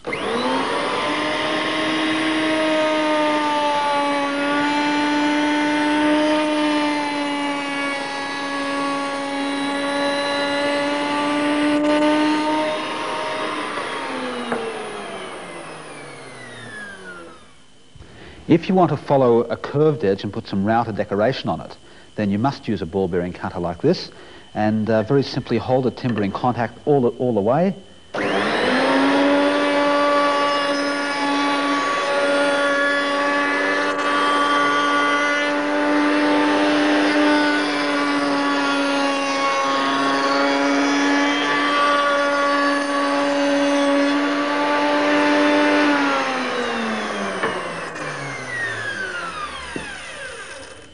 Now, if you've got a number of these pieces to make at exactly the same size, there's a very easy way of doing it. You make up a template out of some masonite, for example, which is slightly smaller than the piece you want. You'll have to have a half-inch capacity router for this. Most of the half-inch capacity routers have a template following guide with them. You may have to extend the height of the lip on the guide. I've just put a bit of aluminium tubing over it, a nice squeeze fit. You have to extend that to pass through the Triton table, but with the masonite template nailed onto your piece of timber and a straight router cutter, preferably a fairly narrow diameter one, about 6 or 8 millimeters, you can follow the template, follow the masonite along that edge there, and the router will do the work of cutting out your shape, as long as the timber isn't too thick, no more than say 1 inch thick or 19 mil inch dressed.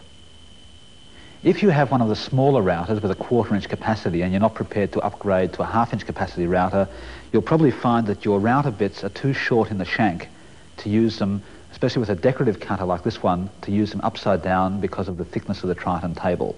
There is a solution you can adopt, and that is to make yourself up a false top out of some 6, 8 or 10 millimeter thick material. You'll have to relieve it at the point where your bolt heads come through the router plate, and hold it down to the router plate with a couple of countersunk screws. Make sure you've got a little bit of overhang on either side so you can still clamp a fence on, a guide. You don't need calibrations, as explained earlier, because the router, you just measure the fixed distance between the cutter and the fence. Now, this cutter that happens to be in this small router hasn't got a ball bearing on the front. It's just got a high-speed steel boss, and that can give you this result. You can burn the timber quite badly, as you can see, especially on end grain, because that's spinning at about 23,000 RPM. That's why you should have ball bearing type cutters. You've got a ball bearing on top. It'll eliminate any burning that you might get along the edge. Now a general wrap up on some of the safety precautions you should take when using the Triton. Firstly, always wear eye protection. Wraparound safety glasses are the best, of course, but spectacles will do. But a speck of dust in your eye during a cut can cause you to ruin the cut and can cause a nasty accident because you'll lose concentration. Always try to work in a well-lit and uncluttered environment. Keep any offcuts off your table. Don't leave your square lying about on the table. It may vibrate into the blade. Thirdly, always fit the safety guard. Use it whenever possible and adjust it so that it's just above the timber and the timber can just safely slide underneath the guard and lock it in position. Fourthly, use push sticks when ripping. When ripping narrow pieces, use a push stick, but preferably, of course, make up some of the jigs you've seen in this video, especially this one for ripping narrow pieces. That's a very useful jig. Also, for miter cutting, you'll find this one very, very useful indeed. If you want to do some buzzing and planing, these two fences for the router or saw are excellent. So make up these jigs. They'll only take a few dollars worth of material and you can knock the whole lot of them up in a couple of hours, and they'll save you a lot of effort and give you excellent cuts for the next few years to come. Before doing any cut, go through a mental checklist. Firstly, are your fingers clear of the blade? Will they be clear of the blade at all points during the cut? Secondly, is the timber, the workpiece, well supported before, during and after the cut? And thirdly, have you taken the offcut into consideration? Is there a danger that the blade will recut the offcut, or perhaps even fling it out of the machine at high speed? Most accidents that occur when using radial arm saws or ripsaw benches are where the offcut is involved, where the offcut has been recut or flung out. So always think about it, consider what offcut you'll be creating. When doing an unfamiliar cut, it's a very good idea to simply drop the saw blade out of position or the router cutter, drop it right down, and then mentally go through the whole cut, do a dummy run, and make sure that everything's okay. For example, make sure your push stick will fit between the blade and the fence, and rehearse it, and then put your blade back in position. Remember, only have your blade sticking up so it'll just cut through the timber if you're using it in the ripsaw mode. It's also a good idea to test on a scrap of the timber you'll be using if you've got a spare piece that you don't need for the job, because there's nothing more frustrating than to have selected some good timber for a job and then to ruin it on your first cut because you haven't tested it. So try and do a test cut on a piece of scrap. Don't force a blunt blade or a blunt cutter to do its work. It won't do it properly and you'll wear out your tool much faster. Get them sharpened. Tungsten carbide tipped blades and cutters can be sharpened at quite reasonable cost. Be careful with your tungsten tipped blades and cutters. While tungsten is very, very hard to keep its nice sharp edge, it's also brittle, so don't knock them around, and keep your cutters in their plastic pouches. Very important. Also get your power tools serviced occasionally. Take them in every couple of years and get them checked over for bushes and arbor float and so on. Finally, disable the Triton when you're finished working for the day. 3 things you ought to do. Firstly, release the trigger strap. Don't leave that lashed on. Unplug the power and release the safety guard. Undo the rubber band. On some saws you'll have to lift them and let it swing home. Remember, while you may know how to use the Triton, your children don't, and perhaps your friends don't, and they may get access to your workshop. And in the case of children especially, one of the first things they'll do if they get into your workshop is pull the trigger or switch on at the switch, because they've seen you do it, no doubt, many times. So disable your machine and leave it in a condition where nobody can hurt themselves if they accidentally switch it on. We have a very strong company policy that our obligation to you, our customer, does not end when you buy your Triton. Apart from your normal warranty, we stand by our product and we'd love to help you if you're having a problem. For example, if you're not getting the desired results in any particular mode of operation, and if you've studied the video and studied your instruction manual and still can't find a solution, we'd love to help you. All you have to do is ring us or write in, tell us your serial number, tell us what the problem is, and we'll try to help you. If your problem is that you've run out of ideas on what to make, then stay tuned, folks, because later this year, 1984, or early next year, we'll be producing a very useful project book listing hundreds of items that you can make and how to make them. We're also planning some project videos, more of them along these lines, but specific project videos.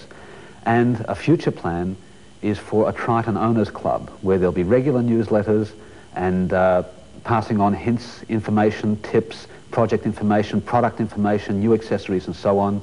And we may even try to arrange workshops where Triton owners can gather in the major population centres, get together, swap ideas, learn more about their machines, and generally become more competent woodworkers. How do you get to know about these future developments? Well, it's easy. If you haven't already filled in your warranty coupon, fill it in and send it back to us. That automatically puts you on our mailing list. If you've lost the coupon or mislaid it, then simply jot down your name, address, your work number, your home number, and your serial number of the machine if possible, and ask us to put it on the mailing list, send it in to us, and we'll notify you of future developments. Finally, if you are delighted with your Triton, and we sincerely hope you are, please tell your friends and your workmates about it. The more you do for us in this regard, the more we can do for you. Happy Tritoning.